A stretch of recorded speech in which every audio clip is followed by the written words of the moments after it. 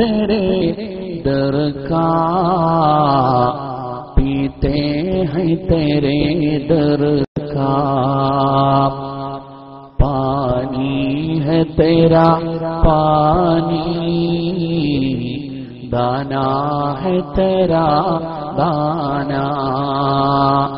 पानी है तेरा पानी, दाना है तेरा दाना।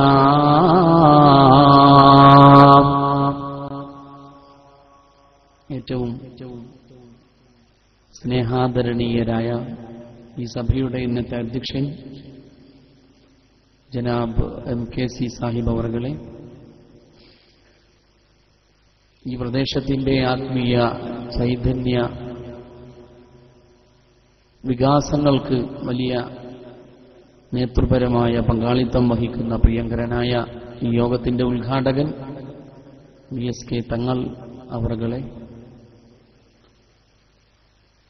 ഏത് സമയത്തും പിതൃതുല്യമായ സ്നേഹ വാത്സല്യവും കരുതലും സമ്മാനിച്ചിട്ടുള്ള പ്രിയങ്കരനായ ഒമാനൂർ അബ്ദുറഹ്മാൻ മൗലവി ഉസ്താദ് അവർകളെ,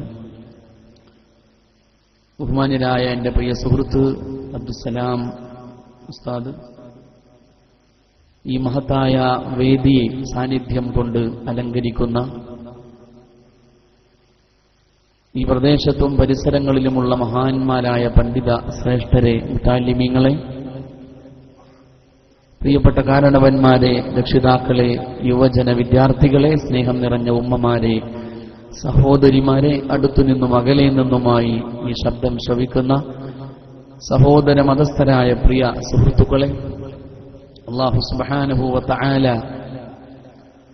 അവനേറെ ഇഷ്ടപ്പെടുന്ന ഒരു അമലായി, നാളെ ആഖിറത്തിലേക്കുള്ള ഒരു പാഥേയമായി, ആരാരുമില്ലാത്ത ഖബറിന്റെ ഏകാന്തമായ ഇരുളറയിൽ വെളിച്ചമാകുന്ന ഒരു സുഹൃതമായി നമ്മുടെ ഈ സംഗമത്തെ സ്വീകരിക്കുമാറാവട്ടെ. ഏതൊരു മഹാമനീഷിയുടെ സുഗന്ധപൂരിതമായ ഓർമ്മയിലാണോ നാം ഇവിടെ ഒരുമിച്ച് കൂടിയത്, ആ മഹാനായ കണ്ണിയത്ത് ഉസ്താദ് അവർകളുടെ പരലോക പദവികൾ, ഉഖ്റവിയായ ദറജകൾ അല്ലാഹു അനുനിമിഷം വർദ്ധിപ്പിച്ചു കൊടുക്കുമാറാവട്ടെ. അവരെയെല്ലാം സ്നേഹിക്കുന്നതിന്റെ പുണ്യം കൊണ്ട് പാപികളായ നമുക്കല്ലാഹു സ്വർഗം നൽകുമാറാവട്ടെ. നമ്മുടെ നേതാക്കളിൽ പലരും ബഹുമാന്യരായ ശൈഖുന ചെറുശ്ശേരി ഉസ്താദിനെ പോലെ പല ഉസ്താദുമാരും രോഗശയ്യയിലാണ്. അല്ലാഹു എത്രയും പെട്ടെന്ന് പരിപൂർണമായ ശിഫായും സലാമത്തും പ്രദാനം ചെയ്യുമാറാവട്ടെ. ഈ മഹത്തായ സംരംഭത്തിന്റെ സംഘാടകർ, അണിയറ ശില്പികൾ, സൂത്രധാരകന്മാർ എല്ലാവർക്കും മിഹത്തിലും പരത്തിലും അല്ലാഹു അർഹമായ പ്രതിഫലം നൽകുമാറാവട്ടെ. പ്രിയപ്പെട്ടവരെ, ബഹുമാന്യരായ ശൈഖുന മൂരിയാട് ഉസ്താദ് അവറുകളുടെ ഭക്തിസാന്ദ്രമായ പ്രാർത്ഥന കൊണ്ട് മുഖരിതമാകാൻ പോകുന്ന വളരെ മനോഹരമായ ഒരു അന്തരീക്ഷത്തിന്റെ മുന്നോടിയാണ് നാം ഇവിടെ സംസാരിക്കുന്നത്. നമുക്കെല്ലാം വളരെ കൃത്യമായ ഒരു വിശ്വാസമുണ്ട്, നാളെ പരലോകത്ത് ഒരു സ്വർഗമുണ്ട്. ആ സ്വർഗത്തിന്റെ സൗകര്യങ്ങൾ, സംവിധാനങ്ങൾ, ആ സ്വർഗത്തിലെ വിവരങ്ങൾ, വിശേഷങ്ങൾ എന്തെല്ലാം ആണ് എന്ന് സത്യവിശ്വാസികളായ നമ്മെ സംബന്ധിച്ചിടത്തോളം വളരെ ബോധമുള്ള ഒരു കാര്യമാണ്. ആ സ്വർഗത്തിനു വേണ്ടിയുള്ള പ്രാർത്ഥന നമ്മുടെ ഓരോ ദുആകളിലും നിരന്തരമായി സംഭവിച്ചുകൊണ്ടിരിക്കുന്നതുമാണ്. അല്ലാഹുമ്മ ഇന്നാ നസ്അലുക റിളാക വൽ ജന്ന വനഊദു ബിക മിൻ സഖതിക വന്നാർ. അല്ലാഹുവേ, നിന്റെ സ്വർഗ്ഗമാണ്, നിന്റെ സംതൃപ്തിയാണ് ഞങ്ങളുടെ മനസ്സിന്റെ ഏറ്റവും വലിയ തേട്ടമെന്ന് അല്ലാഹുവിനോട് പറയുന്നവരാണ് നാം. ഈ കാര്യത്തിൽ നല്ലവരെന്നോ ചീത്തവരെന്നോ വ്യത്യാസമില്ല. എല്ലാവരും പരലോകത്തിന്റെ സ്വർഗ്ഗം ആഗ്രഹിക്കുന്നവരും അതിനുവേണ്ടി കൊതിക്കുന്നവരും ദുആ നടത്തുന്നവരുമാണ്. പക്ഷെ എവിടെയാണ് വ്യത്യാസമുള്ളത്? എവിടെയാണ് ചില ആളുകൾ സാത്വികന്മാരായും ചില ആളുകൾ യാതൊരു പ്രയോജനവുമില്ലാത്ത ചീത്ത ജന്മങ്ങളായും വഴിമാറിപ്പോകുന്നത്? ആ ചോദ്യമാണ് നമുക്കിന്ന് ചോദിക്കാനുള്ളത്. എന്റെ പ്രിയപ്പെട്ടവരെ, സ്വർഗം ലഭിക്കാൻ പരലോകത്ത് അള്ളാഹുവിന്റെ സന്നിധിയിലെത്തുന്നതുവരെ കാത്തുനിൽക്കാൻ ക്ഷമയില്ലാത്ത മനുഷ്യർ അവരാഗ്രഹിക്കുകയാണ്, ഈ ഭൂമിയിൽ വെച്ചു തന്നെ സ്വർഗം അനുഭവിക്കാൻ കഴിയുമോ? ഭൗതികമായ ജീവിതത്തിൽ സ്വർഗലോകം തീർക്കാൻ കഴിയുമോ എന്നത് മനുഷ്യന്റെ എക്കാലത്തെയും ഒരു ചോദ്യമാണ്. ആ ചോദ്യത്തെ അള്ളാഹു പരിഹസിക്കുന്നില്ല, ആ ചോദ്യത്തെ അള്ളാഹു പുച്ഛിക്കുന്നില്ല. പടച്ച തമ്പുരാൻ അതിന്റെ വഴികാട്ടി തരികയാണ് പരിശുദ്ധ ഖുർആനിലെ സൂറത്തുർ റഹ്മാനിലൂടെ. അള്ളാഹു പറയുന്നു, വലിമൻ ഖാഫ മഖാമ റബ്ബിഹി ജന്നതാൻ. ആര് അള്ളാഹുവിന്റെ മുന്നിലുള്ള നൃത്തത്തെ ചിന്തിച്ചുകൊണ്ട് ജീവിക്കുന്നുവോ, ആര് പരലോകത്തെ വിചാരണയുടെ വേദിയെ ആലോചിച്ചുകൊണ്ട് തിന്മകളിൽ നിന്ന് മാറി നിൽക്കുന്നുവോ, ആര് പടച്ച തമ്പുരാനെ പേടിക്കേണ്ടതുപോലെ പേടിക്കുന്നുവോ, ആര് പടച്ച റബ്ബിനെ സ്നേഹിക്കേണ്ട പോലെ സ്നേഹിക്കുന്നുവോ, അവർക്ക് നാളെ പരലോകത്ത് മാത്രമല്ല ഇഹലോകത്തും സ്വർഗം അനുഭവിക്കാൻ കഴിയുമെന്ന് പരിശുദ്ധ ഖുർആൻ സൂറത്തുർ റഹ്മാൻ. പക്ഷേ ലോകത്ത് അധിക ആളുകളും തെറ്റിദ്ധരിച്ചുപോയി. ആളുകൾ വിചാരിക്കുന്നു, അള്ളാഹുവിന്റെ കൂടെ നടന്നാൽ, പരിശുദ്ധ നബി മുഹമ്മദ് മുസ്തഫ സല്ലല്ലാഹു അലൈഹി വസല്ലമയുടെ കൂടെ നടന്നാൽ നാളെ പരലോകത്തു മാത്രമേ സ്വർഗം ലഭിക്കുകയുള്ളൂ. ഇഹലോകത്ത് സ്വർഗം ലഭിക്കാൻ അതിന് കള്ള് തന്നെ വേണം, അതിന് പെണ്ണ് തന്നെ വേണം, അതിന് പണം തന്നെ വേണം, അതിന് അധികാരം തന്നെ വേണം, അതിന് ഹറാം ചെയ്യാതെ തരമില്ല എന്ന് തെറ്റിദ്ധരിച്ചു പോയവരാണ് ലോകത്തെ മഹാഭൂരിഭാഗം ആളുകളും. അതുകൊണ്ടാണ് എന്തു വന്നാലും എനിക്കാസ്വദിക്കണം മുന്തിരിച്ചാറുപോലുള്ളൊരീ ജീവിതം, എന്നോം അതിന്റെ ലഹരി ലാനന്ദ തുന്തിലമൻ മനം മൂളിപ്പറക്കണം. എന്തു വന്നാലും സാരമില്ല, എന്റെ മാതാപിതാക്കളെ ചവിട്ടി പുറത്താക്കേണ്ടി വന്നാലും, എന്റെ ഗുരുനാഥന്മാരെ തള്ളിപ്പറയേണ്ടി വന്നാലും, എന്റെ നാടിന്റെ സംസ്കാരത്തെ എല്ലാം തച്ചു തകർത്ത് തരിപ്പണമാക്കേണ്ടി വന്നാലും, എന്തു വന്നാലും എന്റെ ജീവിതത്തിൽ ഒരൊറ്റ മോഹമേ ഉള്ളൂ, എനിക്കെന്റെ ഈ ഭൗതികമായ ജീവിതത്തെ അനുഭവിക്കണം, ആസ്വദിക്കണം, ഭൗതികമായ ലോകത്ത് സ്വർഗം തീർക്കണമെന്ന മോഹമാണ്. അപ്പോഴാണ് ആളുകൾ കള്ളുകുടിയന്മാരാവുന്നത്, അങ്ങനെയാണ് സമൂഹത്തിൽ വ്യഭിചാരികൾ പിറക്കുന്നത്, അങ്ങനെയാണ് കള്ളന്മാരും കൊള്ളക്കാരും ഉണ്ടാകുന്നത്, അങ്ങനെയാണ് ചൂഷണവും മോഷണവും പെരുകുന്നത്, അങ്ങനെയാണ് സാമ്പത്തികമായ കുറ്റകൃത്യങ്ങളുടെ താവളമായി നമ്മുടെ ലോകം മതപ്പതിച്ചു പോകുന്നത്. എന്റെ പ്രിയപ്പെട്ടവരെ, പരിശുദ്ധ റസൂൽ മുഹമ്മദ് മുസ്തഫ സല്ലല്ലാഹു അലൈഹി വസല്ലമ തങ്ങൾ പറയുന്ന ഒരു വിശേഷമുണ്ട്. ഹറാമായ വഴികളിലൂടെ ഭൂമികത്ത് സ്വർഗം നേടാൻ പരിശ്രമിക്കുന്നവർ നേടുന്നത് സ്വർഗമല്ല, അവർ നേടുന്നത് 3 കാര്യങ്ങളാണ്. പരിശുദ്ധ റസൂൽ പറയുന്നു സല്ലല്ലാഹു അലൈഹി വസല്ലം, എന്റെ പ്രിയപ്പെട്ട ഈ സദസ്സ് അല്ലാഹുവിന്റെ റസൂലിന്റെ പേര് കേൾക്കുമ്പോ മറക്കാതെ ആവേശത്തോടെ ചൊല്ലണേ സല്ലല്ലാഹു അലൈഹി വസല്ലം. ഇത് കണ്ണിയത്ത് ഉസ്താദിന്റെ സദസ്സാണ്. ജീവിതത്തിൽ ഒരു സുന്നത്ത് പോലും ഒഴിവാക്കുന്നത് ഇഷ്ടമില്ലാത്ത, ഒരു കറാഹത്ത് പോലും ചെയ്യാൻ ഇഷ്ടപ്പെടാത്ത ഒരു മഹാനായ മനുഷ്യന്റെ മധുരമൂറുന്ന അമരസ്മരണകൾ നെഞ്ചിലേറ്റി ഒരുമിച്ചു കൂടിയ ഈ സദസ്സ് സ്വലാത്തിന്റെ കാര്യത്തിൽ പിശുക്കു കാണിക്കുന്നത് അള്ളാഹുവിന്റെ റസൂലിനോട് ചെയ്യുന്ന അദബുകേടാണ് സല്ലല്ലാഹു അലൈഹി വസല്ലമ. അതിലുപരി നാം അനുസ്മരിക്കുന്ന ഉസ്താദിനോട് ചെയ്യുന്ന അദബുകേടാണ്. അതുകൊണ്ട് മുഹമ്മദ് മുസ്തഫ സല്ലല്ലാഹു അലൈഹി വസല്ലമ പറയുന്നു, അവിഹിതമായ മാർഗത്തിലൂടെ ഭൂമുഖത്ത് സ്വർഗം നേടാൻ മനുഷ്യൻ ശ്രമിക്കുന്ന കാലത്ത് അവന് കിട്ടാൻ പോകുന്നത് സ്വർഗമല്ല, 3 സമ്മാനങ്ങളാണ് കിട്ടുന്നത്. ഒന്ന് കസറത്തുൽ അംറാൽ, ഒന്ന് രോഗങ്ങളുടെ ആധിക്യമാണ്. മറ്റൊന്ന് കസറത്തുൽ ഹുമൂം, ടെൻഷന്റെ വർധനവാണ്. മൂന്നാമത്തെ സമ്മാനമോ വകസറത്തു ഫുജാഅത്തിൽ മൗത്ത്,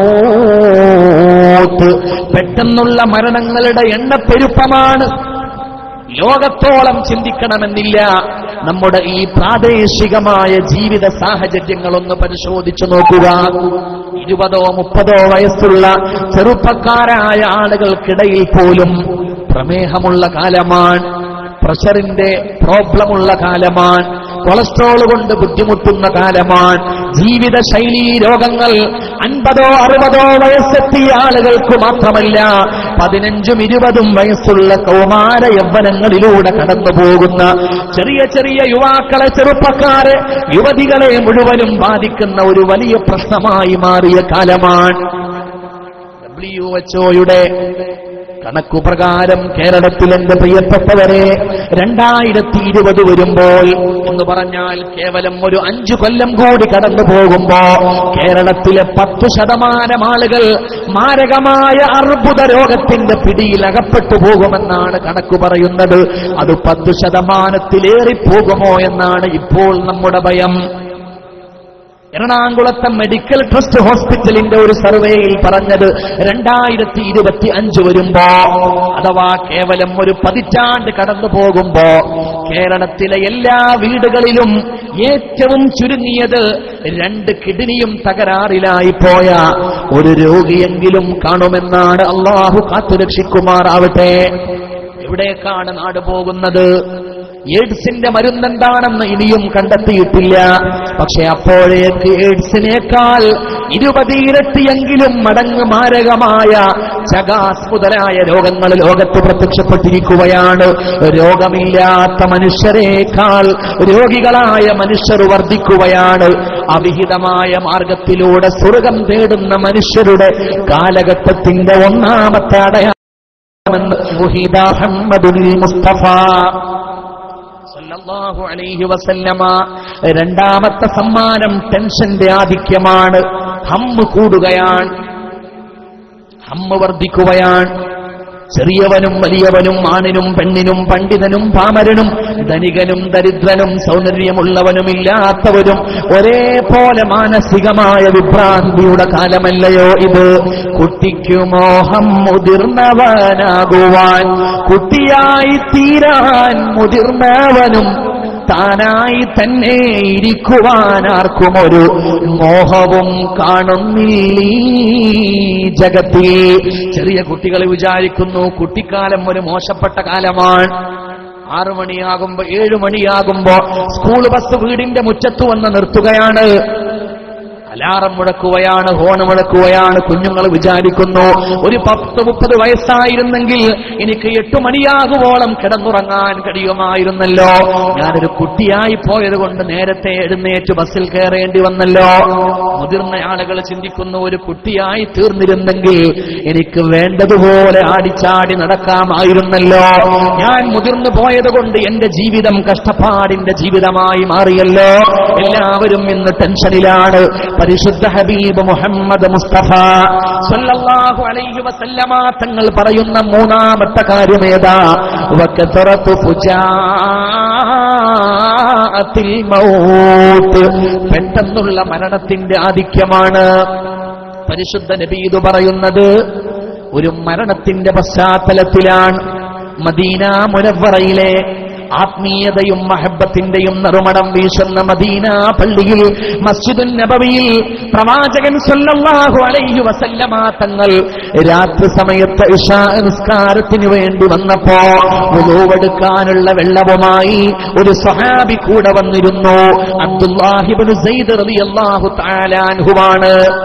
നല്ല സേവകനാണ്, പ്രവാചകന്റെ സന്തത സഹചാരിയാണ്, ഉത്തമ സ്നേഹിതനാണ്.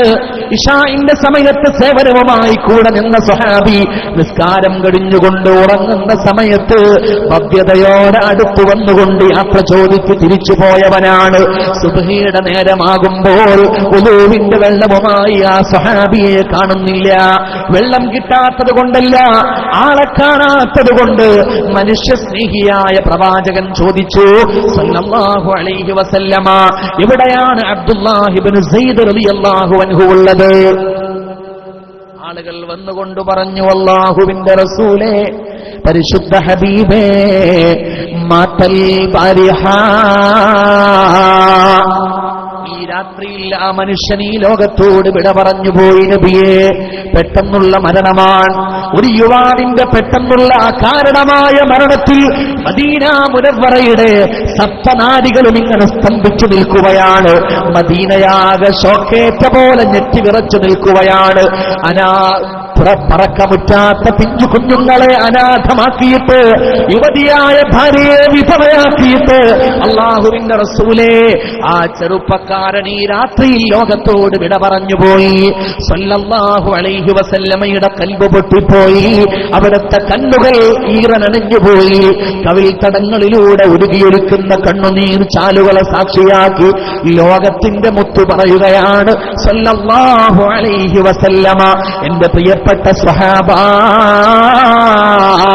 ഒരു ചെറുപ്പക്കാരൻ അകാരണമായ മരണം വരിച്ചുവെന്ന വാർത്ത കേട്ടപ്പോ ഇന്ന് നമ്മളൊക്കെ ഇതാ ഞെട്ടിത്തരിച്ചുകൊണ്ട് നിൽക്കുകയാണ്. ഞാൻ 63 കൊല്ലം ഈ ലോകത്ത് ജീവിച്ചു.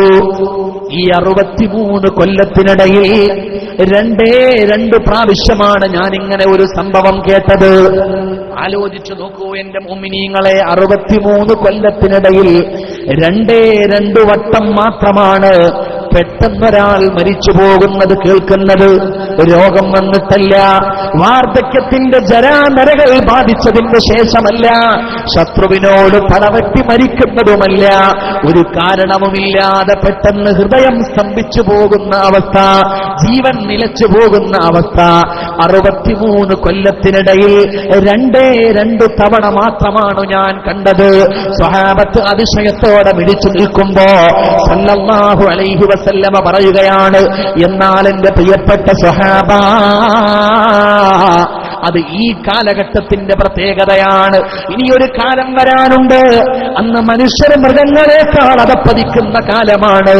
മദ്യത്തിലൂടെ, പെണ്ണിലൂടെ, കള്ളിലൂടെ, മദിരാക്ഷിയിലൂടെ, പണത്തിലൂടെ, അധികാരത്തിലൂടെ, മോഷണത്തിലൂടെ, ചൂഷണത്തിലൂടെ ഭൂമിയിൽ സ്വർഗം പണിയാമെന്ന് വ്യാമോഹിക്കുന്ന മനുഷ്യരുടെ കാലം വന്നാൽ അന്ന് രോഗങ്ങളാണ് കൂടുതൽ, ടെൻഷനാണ് കൂടുതൽ, പെട്ടെന്നുള്ള മരണങ്ങളോ ഒരു നിത്യസംഭവമാകുമെന്ന് മുഹമ്മദുൽ മുസ്തഫ സല്ലല്ലാഹു അലൈഹി വസല്ലമ, അല്ലാഹുവിന്റെ ഹബീബേ, അങ്ങ് പറഞ്ഞത് ഞങ്ങളെക്കുറിച്ച് തന്നെയോ എന്ന് ഞങ്ങൾ ആത്മവിചിന്തനം നടത്തുകയാണ്.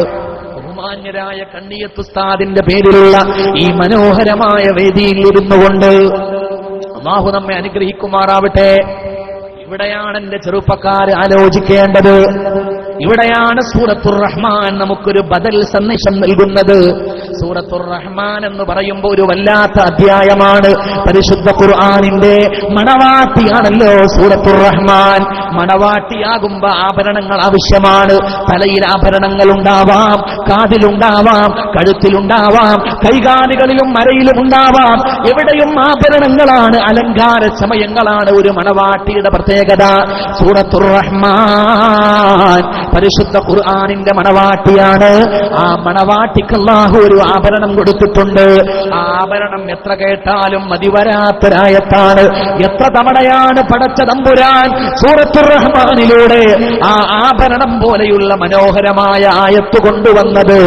ഇന്നേ വരെ ഒരു ഇമാമ നിസ്കാരത്തിന് മിഹ്റാബിൽ നിന്നിട്ട് സൂറത്തുർ റഹ്മാനെ ഓതുമ്പോ ഒരു മഅമൂമും പറഞ്ഞിട്ടില്ല, എന്തിനാണ് ഇത്ര തവണ ഈ ആയത്ത് ആവർത്തിക്കുന്നത്? അതൊന്ന് വെട്ടിക്കളഞ്ഞുകൂടെ? ഫബിഅയ്യി ആലാഇ റബ്ബികുമാ തുകല്ലിബാൻ. ആ മനോഹരമായ ആഭരണ സമാനമായ ആയത്തിനെ രണ്ടു ഭാഗത്തും ഫിറ്റ് ചെയ്തുകൊണ്ട് പടച്ച തമ്പുരാൻ പറയുന്ന ആശയമാണ്, ഭൂമിയിൽ സ്വർഗം പണിയണോ ചെറുപ്പക്കാരാ, അതിന് കള്ളിന്റെ ആവശ്യമില്ല, പെണ്ണിന്റെ ആവശ്യമില്ല, അധികാര സ്ഥാനമാനങ്ങളുടെ കാര്യമില്ല, പണമുണ്ടാക്കേണ്ട കാര്യമില്ല. വലിമൻ ഖാഫ മഖാമ റബ്ബിഹി ജന്നതാൻ. ഭൂമിയിൽ സ്വർഗമുണ്ടാവാൻ പടച്ച തമ്പുരാനെ പേടിക്കുകയാണ് വേണ്ടത്. നമ്മൾ ആലോചിക്കും, ഒരാളെ പേടിച്ചാൽ എങ്ങനെയാണ് സന്തോഷമുണ്ടാവുക? പടച്ചവനെ പേടിക്കേണ്ടത് എങ്ങനെയാണെന്ന് മനസ്സിലാക്കാത്തത് കൊണ്ടാണ് അങ്ങനെ ഒരു ചോദ്യമുണ്ടാകുന്നത്. നമ്മുടെ നാട്ടിലൊക്കെ ചില ആളുകളെ കണ്ടിട്ടുണ്ട്, പള്ളിയുമായി യാതൊരു ബന്ധവുമില്ല, പള്ളിയിലേക്ക് ജുമാക്ക് പോലും പോവില്ല. കാരണം ചോദിച്ചാല് പടച്ചവനെ പേടിയാ. പടച്ചവനെ പേടിച്ചിട്ട് പള്ളിയിൽ പോവാത്ത ആൾക്കാരുണ്ടാവും. എന്താണ് പടച്ചവനെ പേടിക്കുന്നത്? ഇമാം ഗസാലി റളിയല്ലാഹു തആല അൻഹു പറയുകയാണ്, വമൻ ഖാഫ ശൈഅ വമൻ ഖാഫൽ മഖ്ലൂഖ് ഹറബ മിൻഹു. ഈ ലോകത്ത് ഒരു വസ്തുവിനെ നാം ഭയപ്പെട്ടു പോയാൽ ആ വസ്തുവിന്റെ സാമീപ്യത്തിൽ നിന്ന് ഏറെ അകലേക്ക് ദൂരേക്ക് ഓടിമറയുകയാണ് ചെയ്യുക. എന്നാൽ വമൻ ഖാഫൽ ഖാലിഖ, ഖാലിഖായ പടച്ച തമ്പുരാനെ ഒരാൾ ഭയപ്പെട്ടു പോയാൽ ഹറബ ഇലൈഹി, പിന്നെ പടച്ച തമ്പുരാന്റെ കൂടെയാണ് അവനുണ്ടാവുക. അല്ലാഹുവിലേക്ക് ഓടി അണയുകയാണ് ചെയ്യുക, അല്ലാഹുവിലേക്ക് ഒട്ടിച്ചേർന്ന് നിൽക്കുകയാണ് ചെയ്യുക.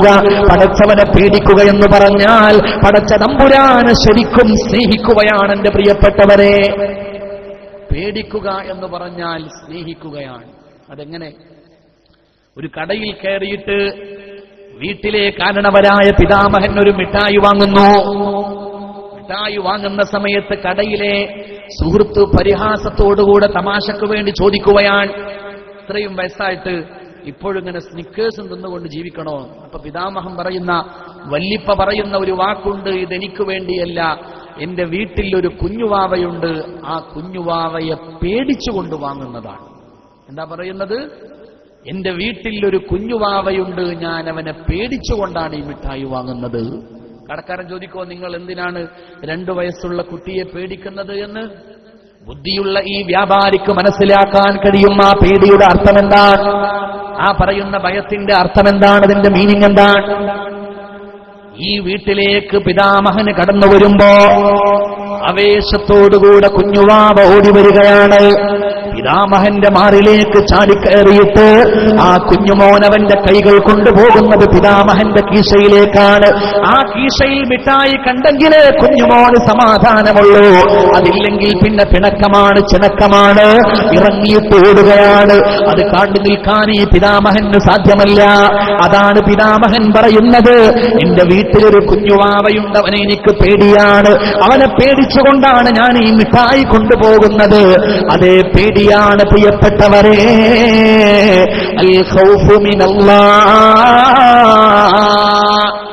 അല്ലാഹുവിനെ പേടിക്കുക എന്ന് പറഞ്ഞാൽ അത് അല്ലാഹു നമ്മെ തെറ്റ് ചെയ്യുന്നതായി കാണുമോ, അല്ലാഹു ഒരു നന്മ ഉപേക്ഷിക്കുന്നതായി നമ്മെ കാണുമോ എന്ന പേടിയാണ്.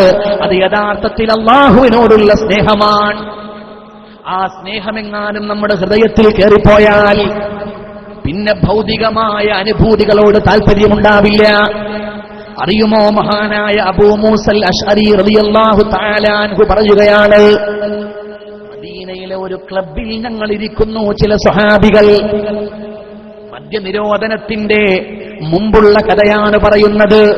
ഒരു ക്ലബ്ബിൽ ഇരുന്നുകൊണ്ട് ഞങ്ങൾ മദ്യപിക്കുകയാണ്.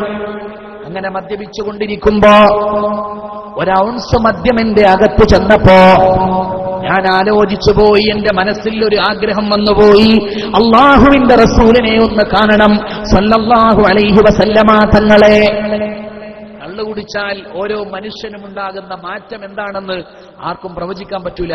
വളരെ ഭീരുക്കളായ ആളുകൾ കള്ളു കുടിച്ചു കഴിഞ്ഞാൽ വലിയ ധൈര്യം കാണിക്കാറുണ്ട്. പാട്ടുപാടാൻ അറിഞ്ഞുകൂടാത്ത എത്രയോ ആളുകൾ കള്ളു കുടിച്ചാൽ മനോഹരമായി പാട്ടുപാടാറുണ്ട്.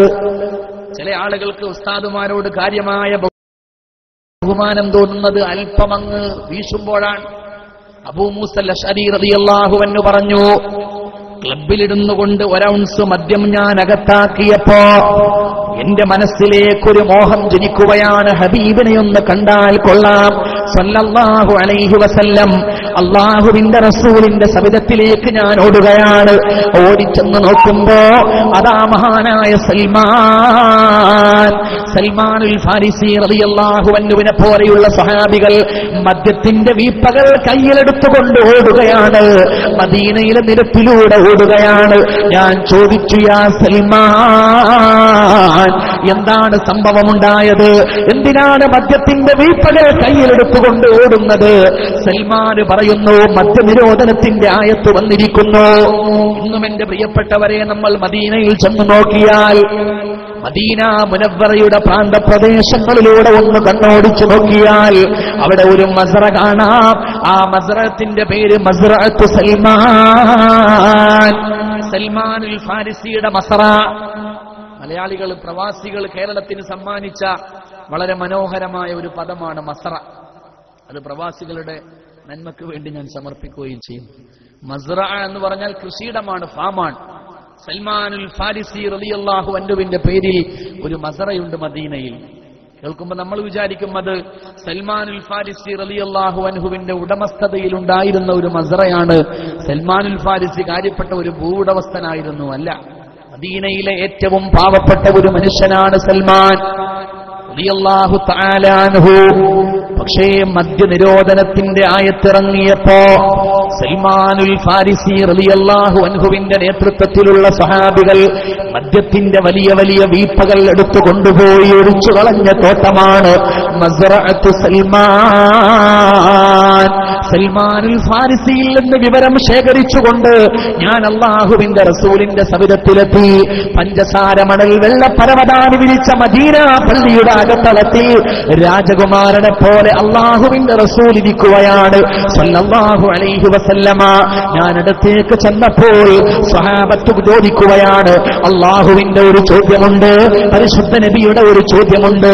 ഫഹൽ അൻതും മുൻതഹൂൻ, മദ്യത്തോട് വിട പറയാൻ സമയമായില്ലയോ? ആ ചോദ്യം ഞാൻ എന്റെ ആത്മാവിലേക്ക് ഏറ്റുവാങ്ങുകയാണ്. ആവേശാതിരേകത്തോടെ തുള്ളിത്തുടിച്ചുകൊണ്ട് ഞാൻ ഓടുകയാണ്. ഞങ്ങൾ കുടിച്ചുകൊണ്ടിരുന്ന ക്ലബിന്റെ മുമ്പിലെത്തിയിട്ട് സൂറത്തുൽ മാഇദയിലെ മദ്യനിരോധനത്തിന്റെ സൂക്തങ്ങൾ രണ്ടും വ്യക്തമായി ഓതിക്കൊടുത്ത് അതിന്റെ അവസാന ഭാഗം ഞാനൊന്ന് ആവർത്തിച്ചു. ഫഹൽ അൻതും മുൻതഹൂൻ, ഇനിയും നിങ്ങൾക്ക് മദ്യത്തെ ഒഴിവാക്കാൻ സമയമായില്ലയോ? ആ സ്വഹാബത്ത് എഴുന്നേറ്റ് നിൽക്കുകയാണ്. ചില ആളുകളുടെ കയ്യിൽ എപ്പോഴും മദ്യത്തിന്റെ ചഷകമാണ്. ആ മദ്യത്തിന്റെ ചഷകത്തിൽ എപ്പോഴും മദ്യത്തിന്റെ ബാക്കി ഭാഗമുണ്ട്. ചില ആളുകൾ കപ്പ് ചുണ്ടോട് അടുപ്പിച്ചു വെക്കുകയാണ്. ആ സമയത്താണ് എന്റെ ചോദ്യമുണ്ടാവുന്നത്. ആ സമയത്ത് സ്വഹാബത്ത് മുഴുവനും മദ്യത്തിന്റെ ചഷകങ്ങൾ വലിച്ചെറിഞ്ഞുകൊണ്ട് ഇന്തഹൈനാ, ഞങ്ങൾ സന്നദ്ധരാണ്, മദ്യം ഉപേക്ഷിക്കാൻ ഞങ്ങൾ റെഡിയാണ് എന്ന് പറഞ്ഞു. എന്തുകൊണ്ട്? ലോകത്തെവിടെയും സാധിക്കാത്ത മദ്യനിരോധനത്തിന്റെ ഈ മനോഹരമായ ഒരു സംഭവം മദീനയിൽ എന്തുകൊണ്ട് നടന്നു? അതിന്റെ ഉത്തരം റസൂലുള്ളാഹി സ്വല്ലല്ലാഹു അലൈഹി വസല്ലമ മദ്യത്തേക്കാൾ മനോഹരമായ അനുഭവം നൽകുന്ന ഒരു ബോധം അവരുടെ മനസ്സിലേക്ക് ഇട്ടുകൊടുത്തതാണ്. അതിന്റെ പേരാണ് അൽ ഖൗഫു മിനല്ലാഹ്, അല്ലാഹുവിനെ കുറിച്ചുള്ള ഭയം എന്ന് പറയുന്നത്. അതൊരനുഭൂതിയാണ് പ്രിയപ്പെട്ടവരെ. അതൊരു വല്ലാത്ത ആഹ്ലാദത്തിന്റെ നിമിഷമാണ്. ആ പേടി മനസ്സിനെ ഭീതിപ്പെടുത്തുന്ന അനുഭവമല്ല, മനസ്സിനെ ഇറുക്കുന്ന അനുഭവമല്ല, ഹൃദയത്തെ സങ്കോചിപ്പിക്കുന്ന സംഭവമല്ല. അത് ഹൃദയത്തിന് ആകാശത്തിന്റെ വിശാലത നൽകുന്നതാ. അത് മനസ്സിന് കടലിന്റെ ആഴം സമ്മാനിക്കുന്നതാ. അത് ഭൂമിയിൽ തന്നെ സ്വർഗം നേടാൻ സഹായിക്കുന്ന അനുഭൂതിയാണ്. അതുകൊണ്ടാണ് ഒരു നിമിഷം കൊണ്ട് മദ്യം വേണ്ടെന്ന് പറയാൻ സ്വഹാബത്തിന് സാധ്യമായത്. ഈ അനുഭൂതിയുടെ മുമ്പിൽ വ്യഭിചാരത്തിന്റെ അനുഭൂതി എത്രയോ ചെറുതാണ്. ബസ്ര നഗരത്തിന്റെ ആത്മീയ നേതാവായിരുന്ന മാലിക് ഇബ്നു ദീനാർ റളിയല്ലാഹു തആല അൻഹു പറയുന്ന ഒരു സംഭവമുണ്ട്. മാലിക് ഇബ്നു ദീനാർ എന്ന് പറയുമ്പോ കേരളത്തിൽ ഇസ്ലാമിന്റെ പ്രബോധനത്തിന് നന്ദി കുറിച്ചൊരു സ്വഹാബിയുണ്ട്, മാലിക് ഇബ്നു ദീനാർ റളിയല്ലാഹു തആല അൻഹു. ആ സ്വഹാബിയുടെ കാര്യമല്ല ഞാൻ പറയുന്നത്. വിശുദ്ധമായ മദീനത്ത് നമ്മൾ ചെന്നാൽ ജന്നത്തുൽ ബഖീയിലൂടെ കടന്നു പോകുമ്പോ മാലിക് ഇബ്നു ദീനാർ എന്ന് പറയുന്ന ഒരു സ്വഹാബിയുടെ ഖബർ കാണാം. ആ സ്വഹാബിയുടെ കാര്യവുമല്ല ഞാൻ പറയുന്നത്. മൂന്നാമത്തെ ഒരു മാലിക് ഇബ്നു ദീനാറുണ്ട്. സൂഫി ഗ്രന്ഥങ്ങളിലെ സജീവ സാന്നിധ്യമായ സാത്വിക ശ്രേഷ്ഠനായ മാലിക് ഇബ്നു ദീനാർ റളിയല്ലാഹു തആല അൻഹു.